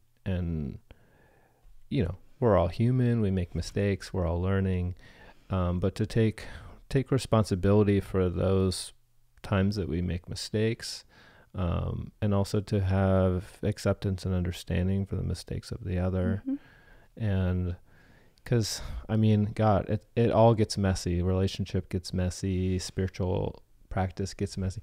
We love this overly romanticized version of the fairy tale romance and the spiritual path that's all light and love, but the reality just doesn't, like, it's messy, it doesn't. And I think there can be a disappointment. I know probably most of us who are past a certain age have experienced that disappointment. I've had a few disappointments along the way of realizing that the Disney fairy tale romance thing that we were taught was possible, or we were taught to strive for, and we go into our early relationships with that expectation or that desire, there is a disappointment.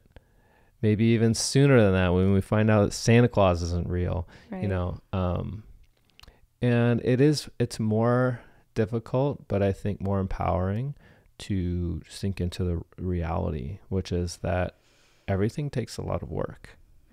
And the more willing you are to come into acceptance to that and to commit to what's necessary, the better off you're going to be. Totally. To work inside and out. And this is another place where, the system of Tantra is a really beautiful container, because Tantra is not, and this is another thing with some of the New Agey Tantra, it is not all about the bliss. That's an aspect. Tantra encompasses the whole. And I think one of the issues in human relationship with self and other at this day and time is that everyone wants, like if you think of antidepressants, they put people at this like even keel, like, okay, we're safe here. We're not going into the dark too much. We are so afraid of the dark. We're so resistant to it. Like things are, I've experienced this in my relationships. Things are humming along great, and then there's a kink, and all of a sudden you're ready to throw the baby out with the bathwater, and it's like, we need to get comfortable. We live in a realm that our only guarantee upon birth, what is that? Death. So we need to get a little bit more comfortable with the darker aspects of ourselves. When we're in a transformational process, I really don't believe it's like, some people seem to think that means we're like getting rid of our dark matter. And I don't think at all that that's what's happening. We're transforming it, maybe. Or even this idea of transcending the ego. Like there is what that actually is. And then there's what I think a lot of people think that is. Right. It's like transcending the ego is not getting away. You don't get rid of your ego. No. The ego, that's like a permanent installment. But sometimes people talk about killing the ego. That's like, I think in a real awakening process, there is there's an ego death. But what that is it doesn't mean that the ego just completely goes away. But what it does mean is that ego's like steering the ship. It's like a kindergartner who somehow got a hold of the freaking control system. And they're, sometimes they're doing all right, and other times they're freaking tanking things. So basically we want our higher consciousness to be like, you work for me, actually. Mm-hmm. And so the ego becomes a servant and not the master. Mm-hmm. Right? So that's what we're aiming at, I think, with that. And there's a process of training, basically. Is how I look at it. Yeah. And one early thing I learned in meditation, because when I first started meditating, I had all of these expectations of what it looks like to meditate or how to meditate properly. And I'm like, okay, I'm supposed to sit here and I'm supposed to sit with my spine completely straight, and I'm not supposed to think any thoughts. That's how meditating works. But where was I going to go with that? Totally lost my train of thought. Meditating properly versus what it actually is. Yeah. Wow, I totally blanked. Anyway, basically I found out that, the true practice of anything in this context, meditation, it differs from the expectation of that. And okay, I remember where I was going. What I learned was it's the nature of the untrained mind to wander. Absolutely. And so for me to expect that I was going to sit down and meditate and have no thoughts was completely naive. I didn't know that. I had no experience. And I thought, I should just be able to sit down and meditate and be still. And I experienced great frustration in the beginning of my inability to even sit and be still, even for just 10 minutes, even just for 1 minute, even just to sit and be still in my mind and in my internal state for 1 minute, I found was difficult and very frustrating. But through the process of continuing to do that, I realized it's the nature of the untrained mind to wander. Mm-hmm. And that's what the practice is about. And you can't just jump to the results. Like I like to say, there's no shortcut up the mountain. No. Like you can't, there's no, you go around it. There's no shortcut. You have to go whatever up. It looks like. And going up is hard. Moment. Yeah. Like every step of altitude you have to climb. Yeah. In that physical example or in the metaphorical metaphor of it. So yeah, it's there is that kind of just where the rubber meets the road. And I think that one thing we all have in common is that we want to be happy. Like we like mm-hmm. to experience positive states of being, and we like to feel happy. We like to feel pleasure. We like to feel good. And I think most of us are motivated to feel good as much as possible. But the ways that we're taught about how to achieve that, especially in this culture, don't necessarily produce that result. And I think we are afraid of the dark in this culture. We are afraid of deeper aspects of ourselves. We're mm-hmm. afraid of things in the world and what that triggers in us. But I think what I have discovered is that the deeper path to happiness, you have to embrace all of that. And for me to get deeper into my meditation practice, I had to accept that my meditation is not always going to feel good. And that part of that practice and part of the training of the mind to become still involves working through that. And eventually I found more comfort and more stillness once I reached the point of acceptance. Ding. And realizing that I'm going to sit and meditate for say 30 minutes, and that's what I'm doing for this 30 minutes. And when I'm actually able to release my attachment to having a certain experience in that 30 minutes, then like I actually release a mental burden which disturbs me. It's this sort of weird paradoxical thing, whatever that is. Yeah, like once like in trying to do something so hard, whether it's meditation or your job or anything in life, like there's this mental striving, or there's a stress and a pressure of like trying to do something.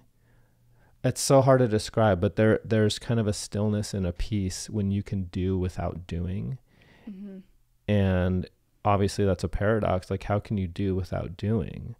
But there is a way to sort of like tap into a deeper grace within oneself, and you can release the mental stress aspect of whatever it is that you're doing and just move forward in that kind of like place of clarity and purpose. Absolutely. Ultimately all of this is about coming back to being natural.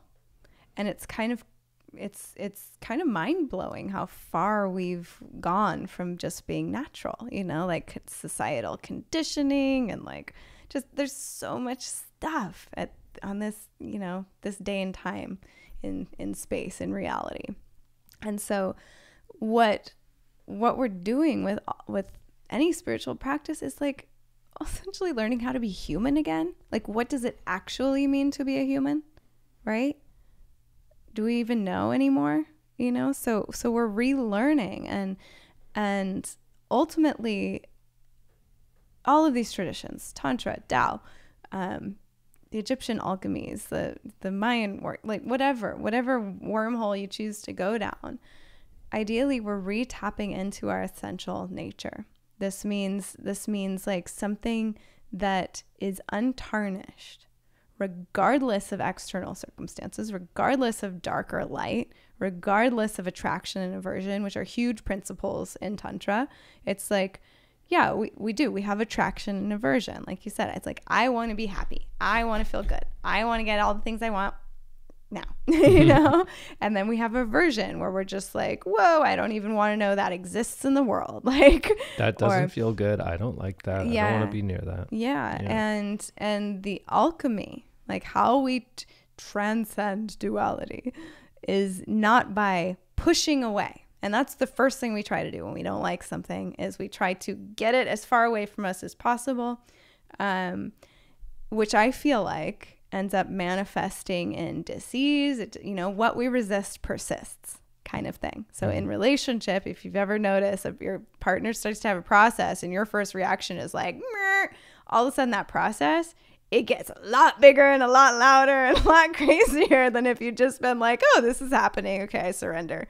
Because there's often a need there, like beyond our own reaction to it, which may be positive or maybe negative. There's something that's happening, and there's a need to be addressed. And especially with the things that we're averted to, there's some challenge there, which in confronting the challenge, there can be learning and growth, or there's some need to be met. And I mean, I'm a resistant person. I have a lot of aversion, resistance. Maybe we all do, but we all do. But, and so, it's as I speak about this, it's a practice, which means we're not there yet. We're all learning, right. And that's the idea with going back to the ego. The ego is all about attraction and aversion. But when we can all of a sudden be like, hey, actually, what's true freedom? What's true liberation? That means I get to decide. The higher version of me gets to decide how to respond rather than react to any given situation, whether it's negative or positive. Right. That's and you're liberation. Using quotes because that's just that's the judgment. I mean, not everyone can see this. The judgment is negative or positive. Yeah. Right. That's the judgment we place upon the thing. But regardless of that the thing is happening, and there's a need there to be addressed. So what's the deeper, if we choose to believe, because it's all a choice, we get to choose. Here's a huge power that we all have. we get to choose what we believe. Mm-hmm. You know, if what I'm sharing about Tantra, you're just like, no, thanks. No, thanks. Great. Yeah, that's your power. That's your choice. Power to you, you know, but where was I going with that? So yeah, if we choose to believe, you know, any number of things, we can navigate these situations differently. If we choose to believe that there's a gift for us in every single thing, every single situation that life brings to us, right? This is for me what, you know, the school of Tantra is all about. Everything that exists has an innate intelligence. Everything that happens in my life, even if it's something horrific, like we are here as souls to evolve. Now, where the end goal of that, I don't know if there even is an end goal, or if it's just like cyclical spirals into different dimensions of experience, and we just, you know, it's potentially infinite, you know, but we are here. And when we trust the benevolence of life, you know, of this dance of Shiva and Shakti, which maybe there isn't, you know, as I say that, I'm like, well, maybe life's not benevolent, you know, like things eat each other to survive. And, you know, it's just part of the reality. But if we trust everything that life brings us, you know, then we can answer the different calls with an open attention and open awareness that says, like, you know, even if something's challenging. For example, I was a professional dancer for a lot of years, and I dedicated a good 8 years of my adult life to studying a beautiful art form called Odissi dance in India. And I would give my whole life up, go to India, study, come home penniless, without a place to live, and have to start all over again. But I love this dance enough that I did that multiple times. I had a pattern going for a while. And 8 years deep, steady, awesome progress, like really was at the peak of my dance experience. I got a knee injury that I'm still dealing with. It's been over a year. I'm completely out of dance. And I've had plenty of moments of doing the like, why me? Like, why is this happening? Poor me, victim. And yet, when I draw the lens wider, you know, what was happening is I had so much identity wrapped around being the dancer, you know, and all of a sudden I was, and so like, I had this whole belief, like I could not be happy if I was not dancing. I couldn't be happy if I wasn't progressing in my dance, right? And when anything else was going wrong in any other department of my life, my escape was my dance. Now, all of a sudden, the life did this very benevolent, ultimately benevolent thing for me. And it took that away. And it said, okay, now it's real. And I was, oh my God, it's been a huge process. But now I'm like, oh, I can be happy without dance.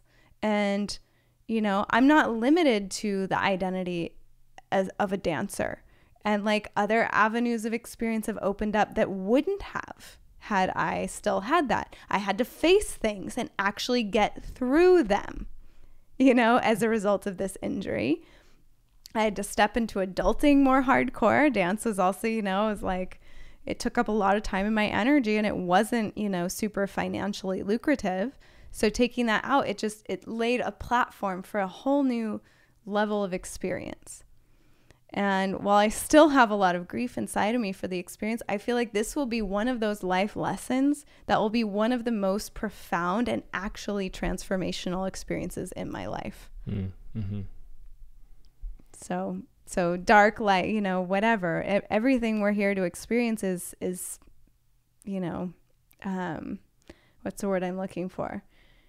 It's not permanent. Right. You know? And so how do we... And it doesn't have to be bad. No. To label it as bad or tragic or things like in that. In some way, like what makes a flower so incredibly beautiful?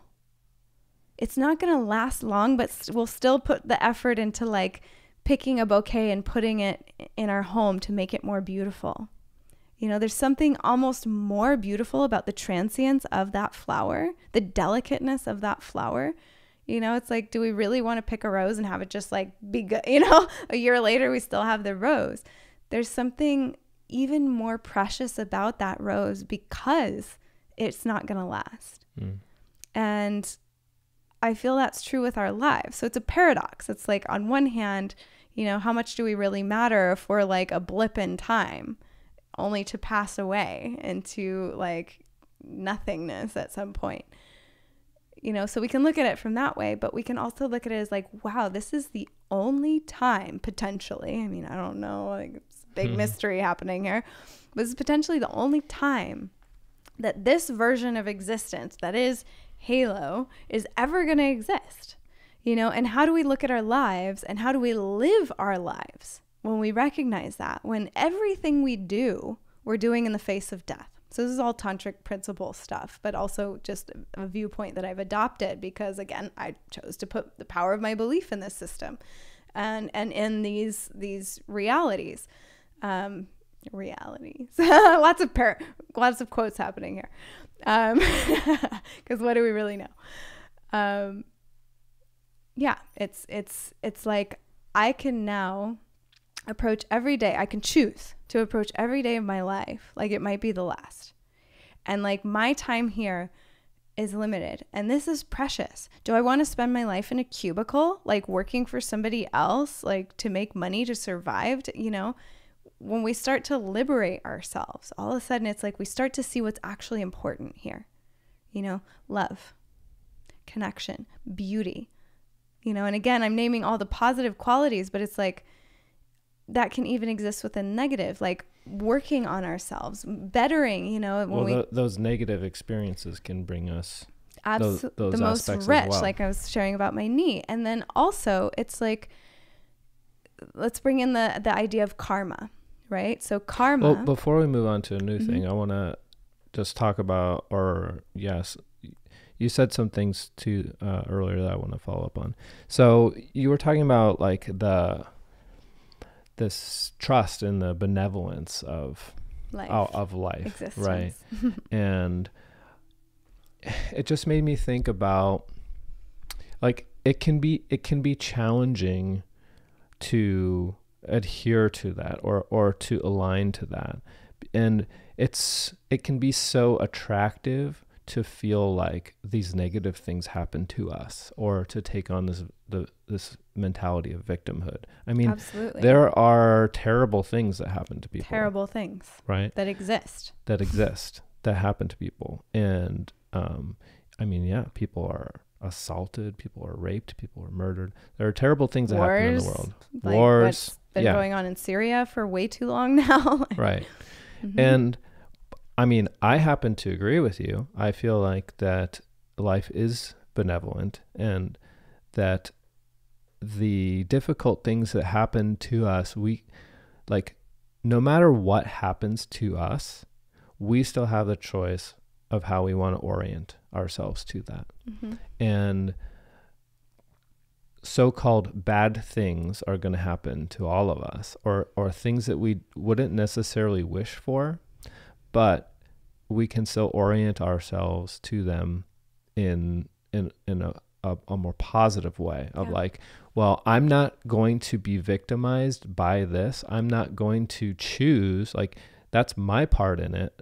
I don't get to choose what happens to me, what life events happen, but I'm not going to be a victim in it. I'm going to take this experience and make the most out of it.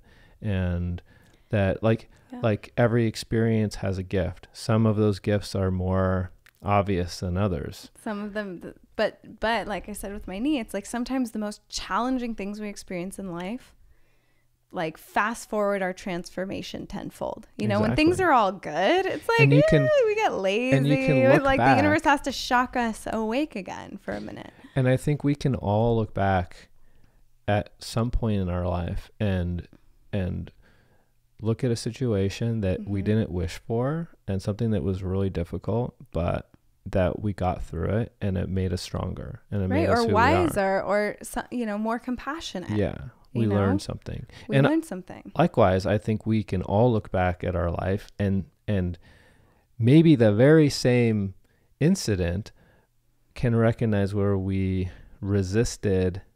like sometimes we don't have a choice. Sometimes just things are happening. You have to deal with it. Yeah. But sometimes we do have that choice, and there's that sense of aversion. Yeah. And maybe it's, you're in a relationship that's not working out, and you're just avoiding what needs to happen. Either avoiding breaking up, you're avoiding having a certain conversation, you're afraid of what they're going to think about this or that. So you do have the choice to put off the thing wants to happen. Sometimes. And then sometimes the universe will be like, okay, you don't get to put that off anymore. Right. In the case of my knee, it was very much that. I had been putting off some deep inner work and hiding behind my dance to avoid it. And when this happened, I was like, okay, now is the time.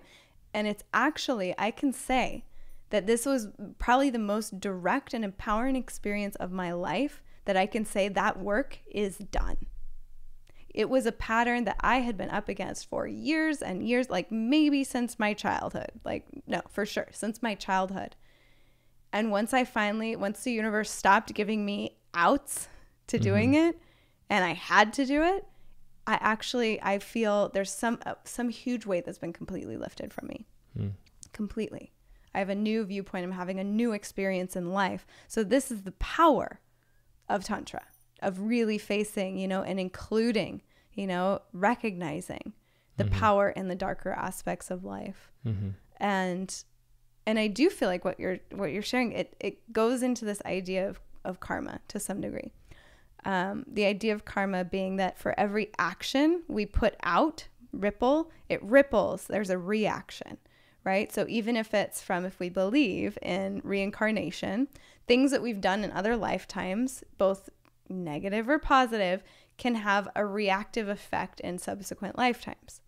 So there's, for instance, sometimes things happen to us and we may not have a way of understanding the context of it. It could literally be from a past karma or what's also called samskara, which are these patterns that we continually live out. Like when we have really core patterns in our lives where we're just like, my God, am I going to keep doing this until my deathbed? Really?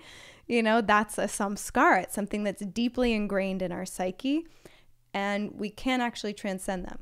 Where I wanted to go with karma, though, is that back to that like transient, the beauty of the transient. And yes, there are terrible things that happen, but how many people, it's like we can have a negative experience and either become angry and jaded and then start putting out, I feel like a lot of like school shootings, mass shootings, like some of these more horrible things that happen.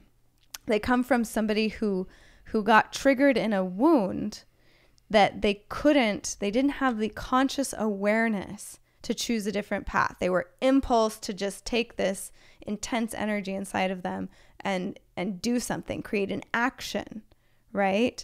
But then there are others, like the first example that's coming to my mind is Martin Luther King, right? He came from, a very negative experience of suppression for the color of his skin and his background, right? And what did he choose to do with that? Granted, he was shot. But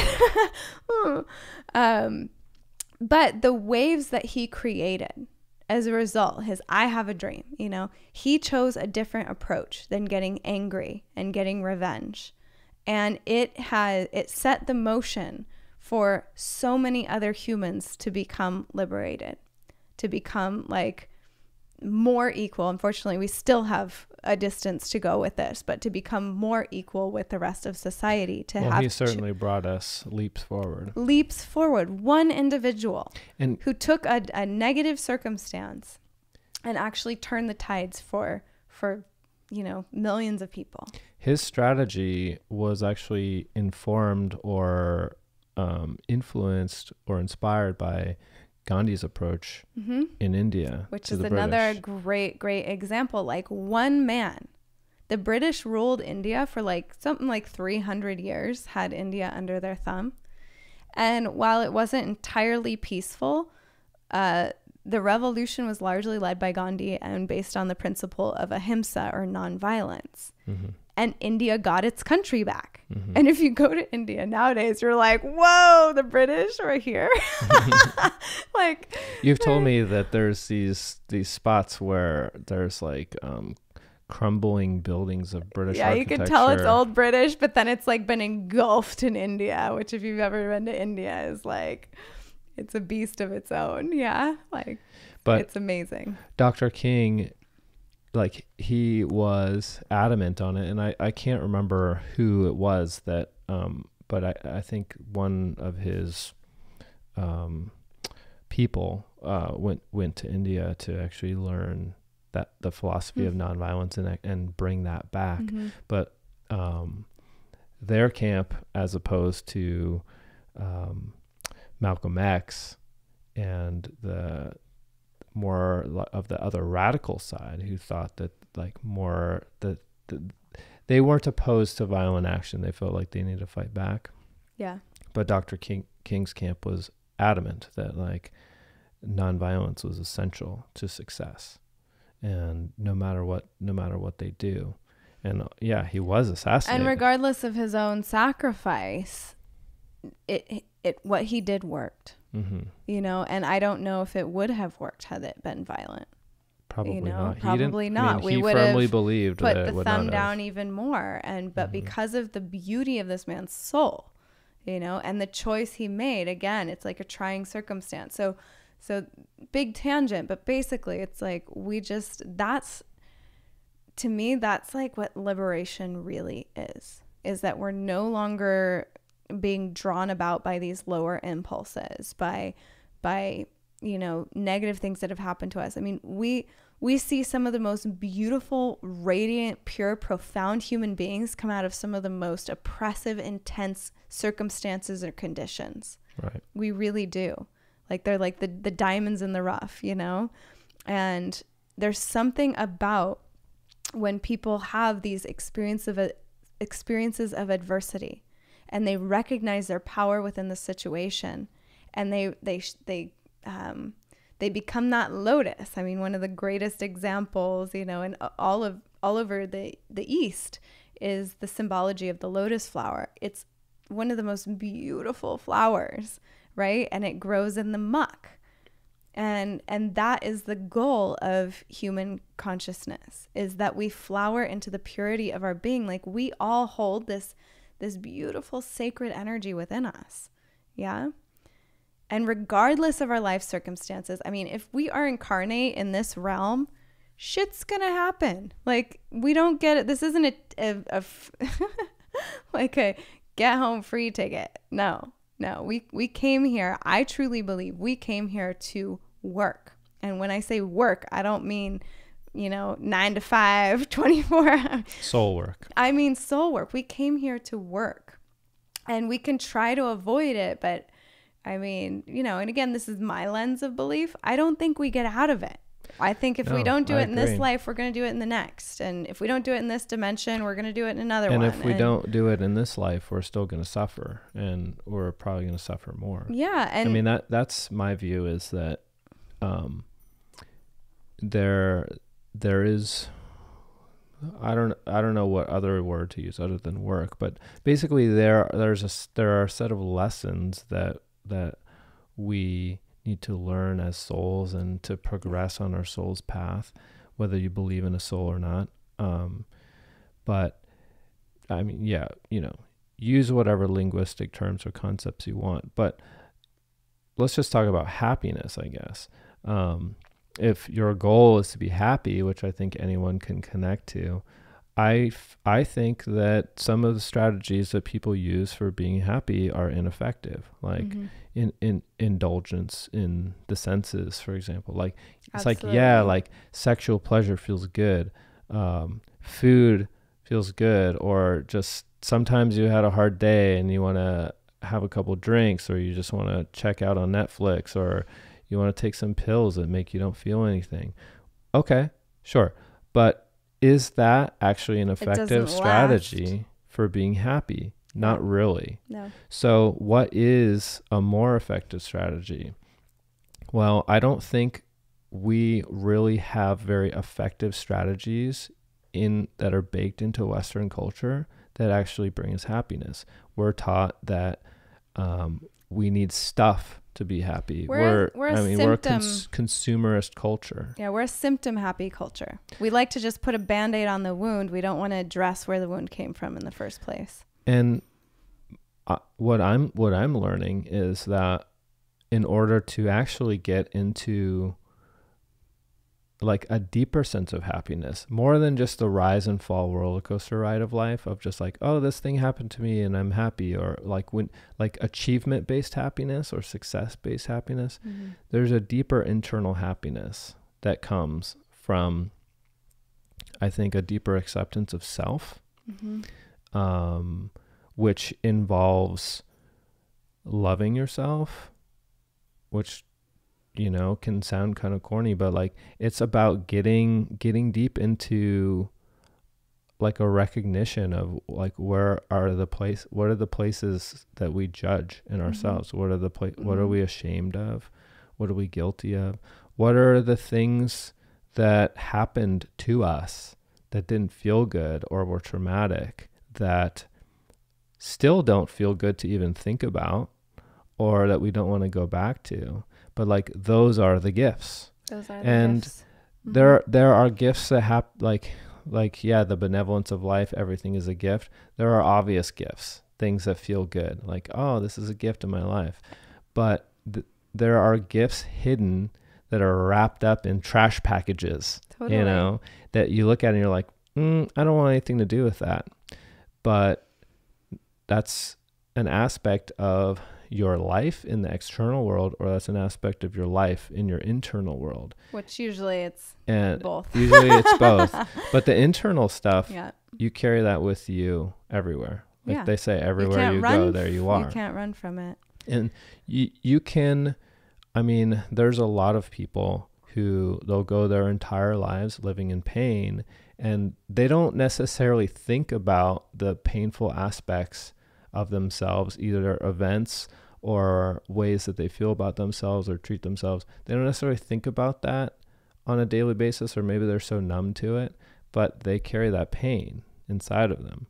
And even those of us who are working on it carry that pain. I mean, there's work to be done is what I mean. But I feel like that acknowledging that and being willing to do that work and make that commitment to doing that work. And to be courageous, because it takes an immense amount of courage to face our pain. And our pain at this point, it's, you know, there's personal pain, there's collective pain, there's, you know, ancestral pain. Like, we have a lot of density now. And so to be able to face that and to be open to it and to be accepting of it and to let it move through us, however it needs to be released or to be like processed or digested, it takes some and it doesn't sound fun, and it doesn't feel good at first, which is why I think people are so averted to it and why people try to get away from it. But I think that it's important to share the gift in doing that work. I think it's rewarding. It's rewarding. Some of the most rewarding work. And I mean, for me, for you, tantra has been a deep path for me. Medicine work and ayahuasca has been a deep path, as well as other paths. But nevertheless, these paths same. And it's different methods of the same achievements. I've had so many moments that of like there's success in life when it's like, oh, I'm dating that girl that I wanted to date, or I've been striving for this thing that I've achieved. There's like a high from that. Yep.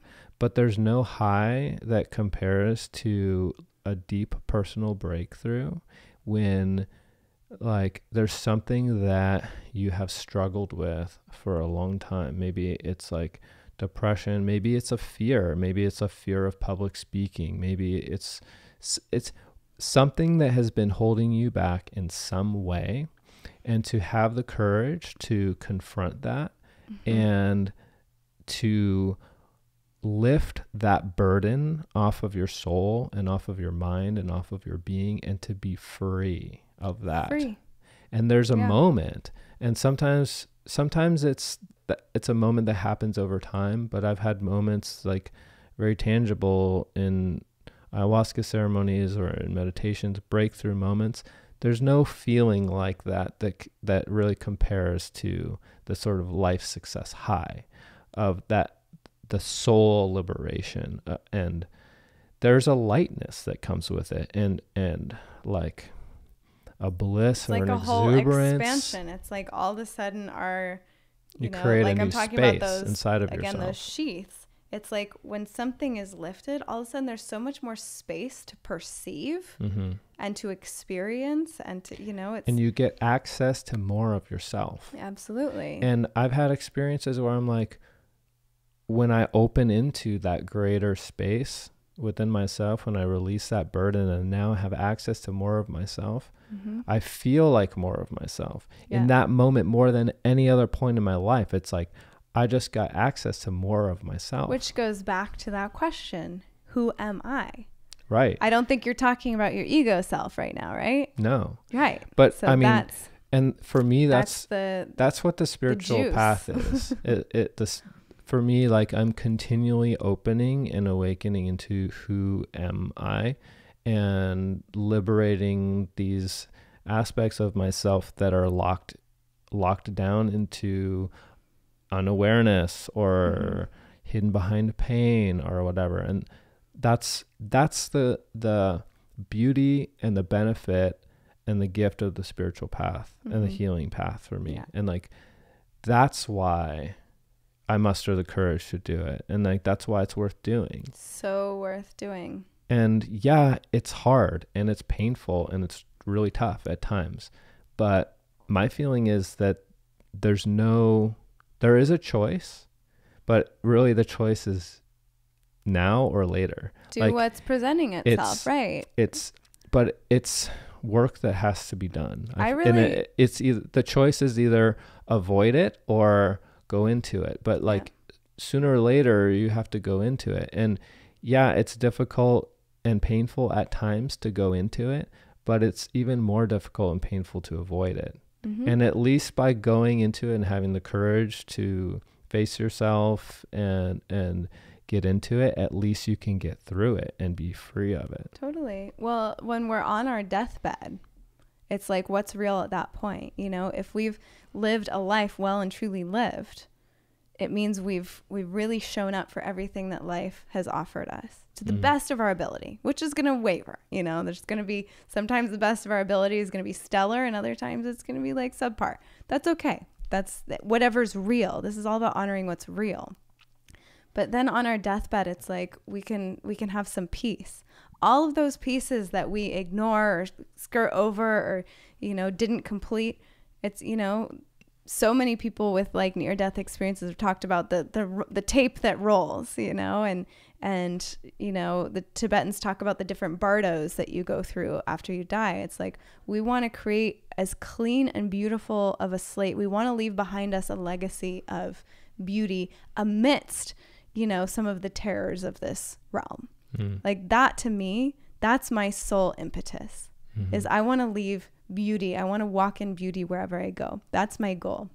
And to me, that's a very tantric goal. And I want to, there were a couple of things I wanted to mention that came to me while you were talking. And the first one, just talking about these challenging things that come up as gateways. I like to think of them as gateways. They're thresholds that we're invited to cross over and through, you know, as we walk through life. One of my greatest teachers, this just always, it strikes such a chord in me, but she would always say that all of that is just showing us, it's the mirror showing us what has not yet been freed into love.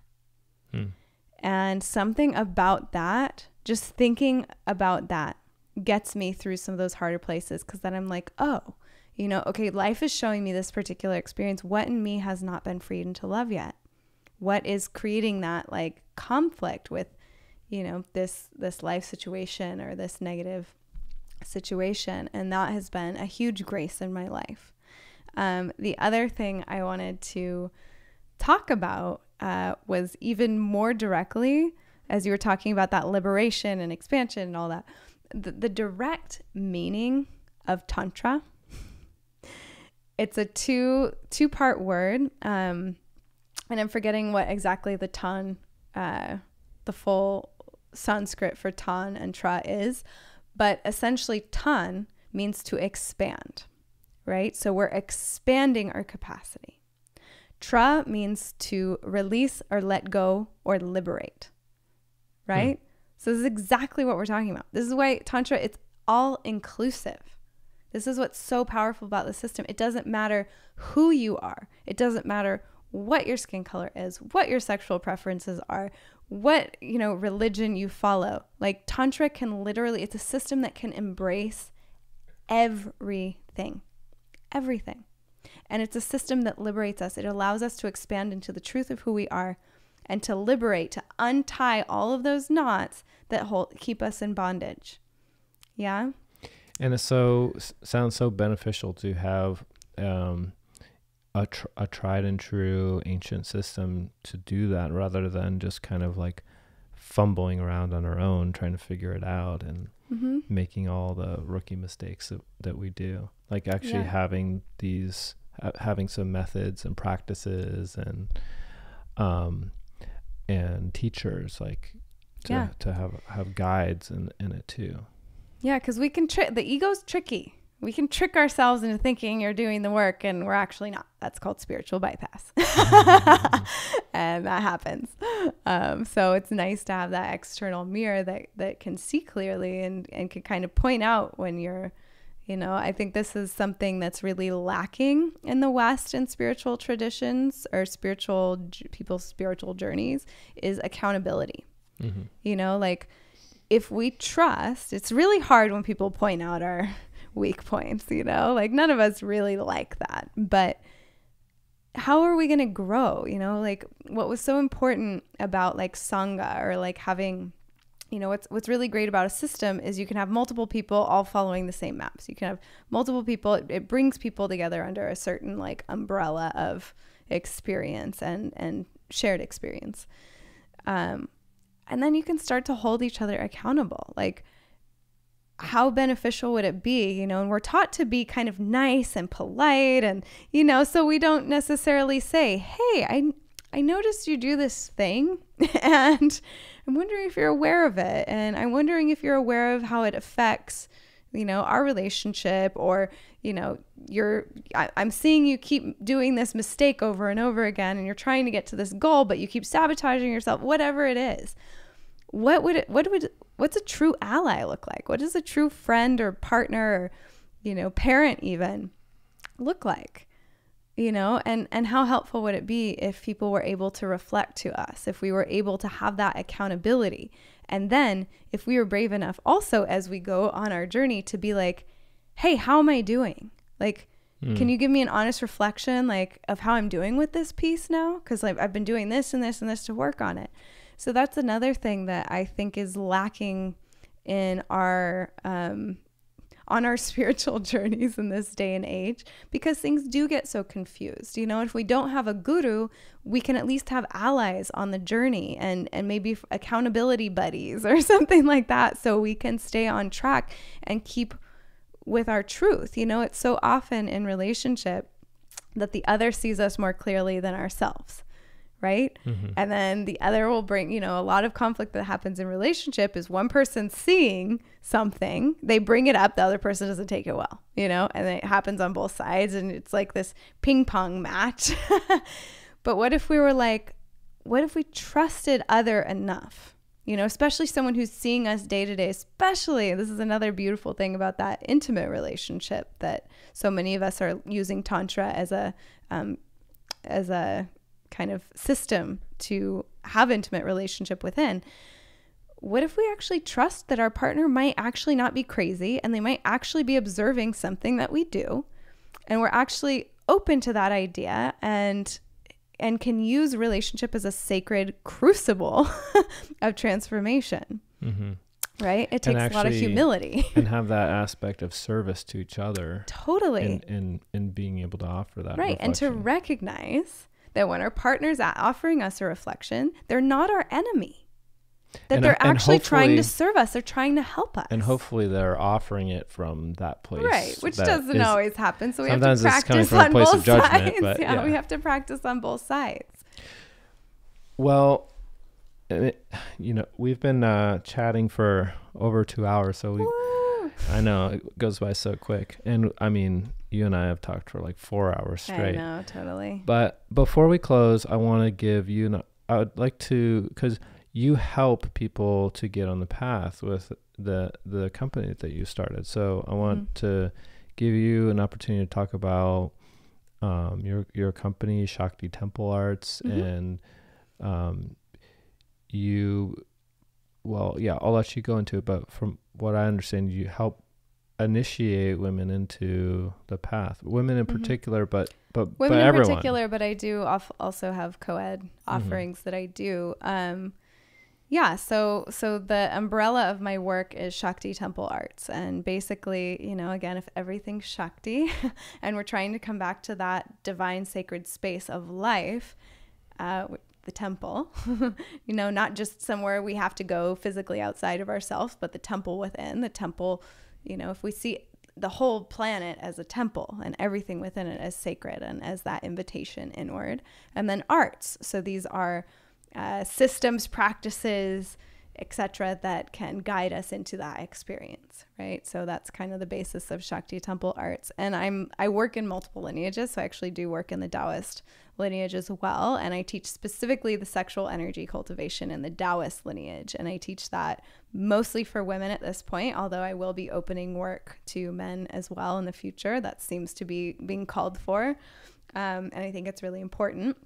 So we keep on that equal ground because that's what it's all about. And then I do offer work in the tantric field as well. And so that looks like that when I am doing more co-ed. And I do one offering periodically called the Shiva Shakti Puja, where we get to have that direct experience of working in mirrors, masculine and feminine, with each other to achieve the actual direct experience of all this philosophical stuff I'm sharing, right? Because again, what is talk? It's nothing. It won't land. It won't stick if we don't have a direct experience. So that's one of my goals in my work, is to give people direct experiences. So I do that as an offering. I work with people one-on-one, male and female. I have retreats around the world where we dive into these different arts. Also, not so much lately with my knee, but sacred dance is a tantric path as well, because that embodiment, that somatic, that devotional offering of sacred dance very much fits for me in that tantric window. So yeah, I have an international and online school that I hold a container for people to go into these systems and have direct gnosis of them. I have an upcoming retreat in India, or not retreat, it's definitely not a retreat, a pilgrimage in India where we'll be going deep into the tantric system through yoga, through some of the temple dance principles, through actual sadhana. We'll be learning how to worship the Sri Yantra properly. Meanwhile, going to all of these sacred sites and really getting a super powerful direct transmission of tantra through that seeker. So what is a pilgrim? It's like a seeker. So we're actively putting our efforts into receiving particular experiences, into going to places, offering ourselves openly and receiving whatever comes as a result of that. So that's coming up, and When is that? That is in January, this coming January of 2019, and it's the 12th through the 26th. And there's more information on that on my website, so I'm not going to rattle off, but it's going to be a journey of a lifetime. It's also not for the faint of heart. Everything we've been talking about, India is a place of extreme paradox. You will see the most beautiful things you've ever seen. You'll have the most beautiful experiences, and you'll also have some really challenging experiences. Speaking of karma, being in India really accelerates our soul growth. I truly believe, from many years spending there. So this journey is for those who are honestly ready to step into that cauldron of transformation through tantra, what it really is, which means we're holding the dark, we're holding the light, we're holding the masculine, we're holding the feminine. We are like committed to the path. We're getting deep into it. So this is a real deal journey. And it's open to men and women, this particular offering. Cool. So I have that. I have online courses. So I have one currently that's called the Jade Temple Online Initiation. That's specifically for women, journey into the Taoist feminine arts, I call them. So sexual energy cultivation through that system. And I'm currently working on a new online course that I'm very, very, very excited about that will be in the tantric realms, and it's called the Cosmic Consort. So it is about that love play, about these different pathways. This one's also for women for now, of uniting with the beloved through the form of our bodies, or uniting with the formless beloved. So these different pathways to that, and how we can use Tantra to have that kind of romantic experience of life. Beautiful. Yeah. And where can people find you? Your website or website is best. You can find me on my website, which is www.shaktitemplearts.com. I'm also on Instagram at Shakti Temple Arts, and I have a Facebook page, Shakti Temple Arts. So Shakti Temple Arts all around. Wonderful. Yeah. Wow, we covered so much. Everything that exists. Everything. So, I mean, this was so packed with information, and like 2 hours and 15 minutes or something crazy. I'm going to have to listen to this like a couple times, I think. Do some editing. No, it's going to be all uncut. I don't edit anything unless people go to the bathroom. I like to just have the conversation be in its full authentic form. Awesome. So it's all going out there. Great. Wonderful. Well, such an honor. Yeah, thanks so much. And I'm sure we could have another conversation about there's so many things that I wanted to talk about that we didn't get to. I'd love to talk more about like how masculine and feminine plays out within ourselves, within our personal relationships, within our culture, and what's going on in our culture. There's a lot of things to talk about. Okay, part 2. Yeah, part 2. Absolutely. Cool. Yeah. Thank you, Halo. Thank you. Thanks again, Halo.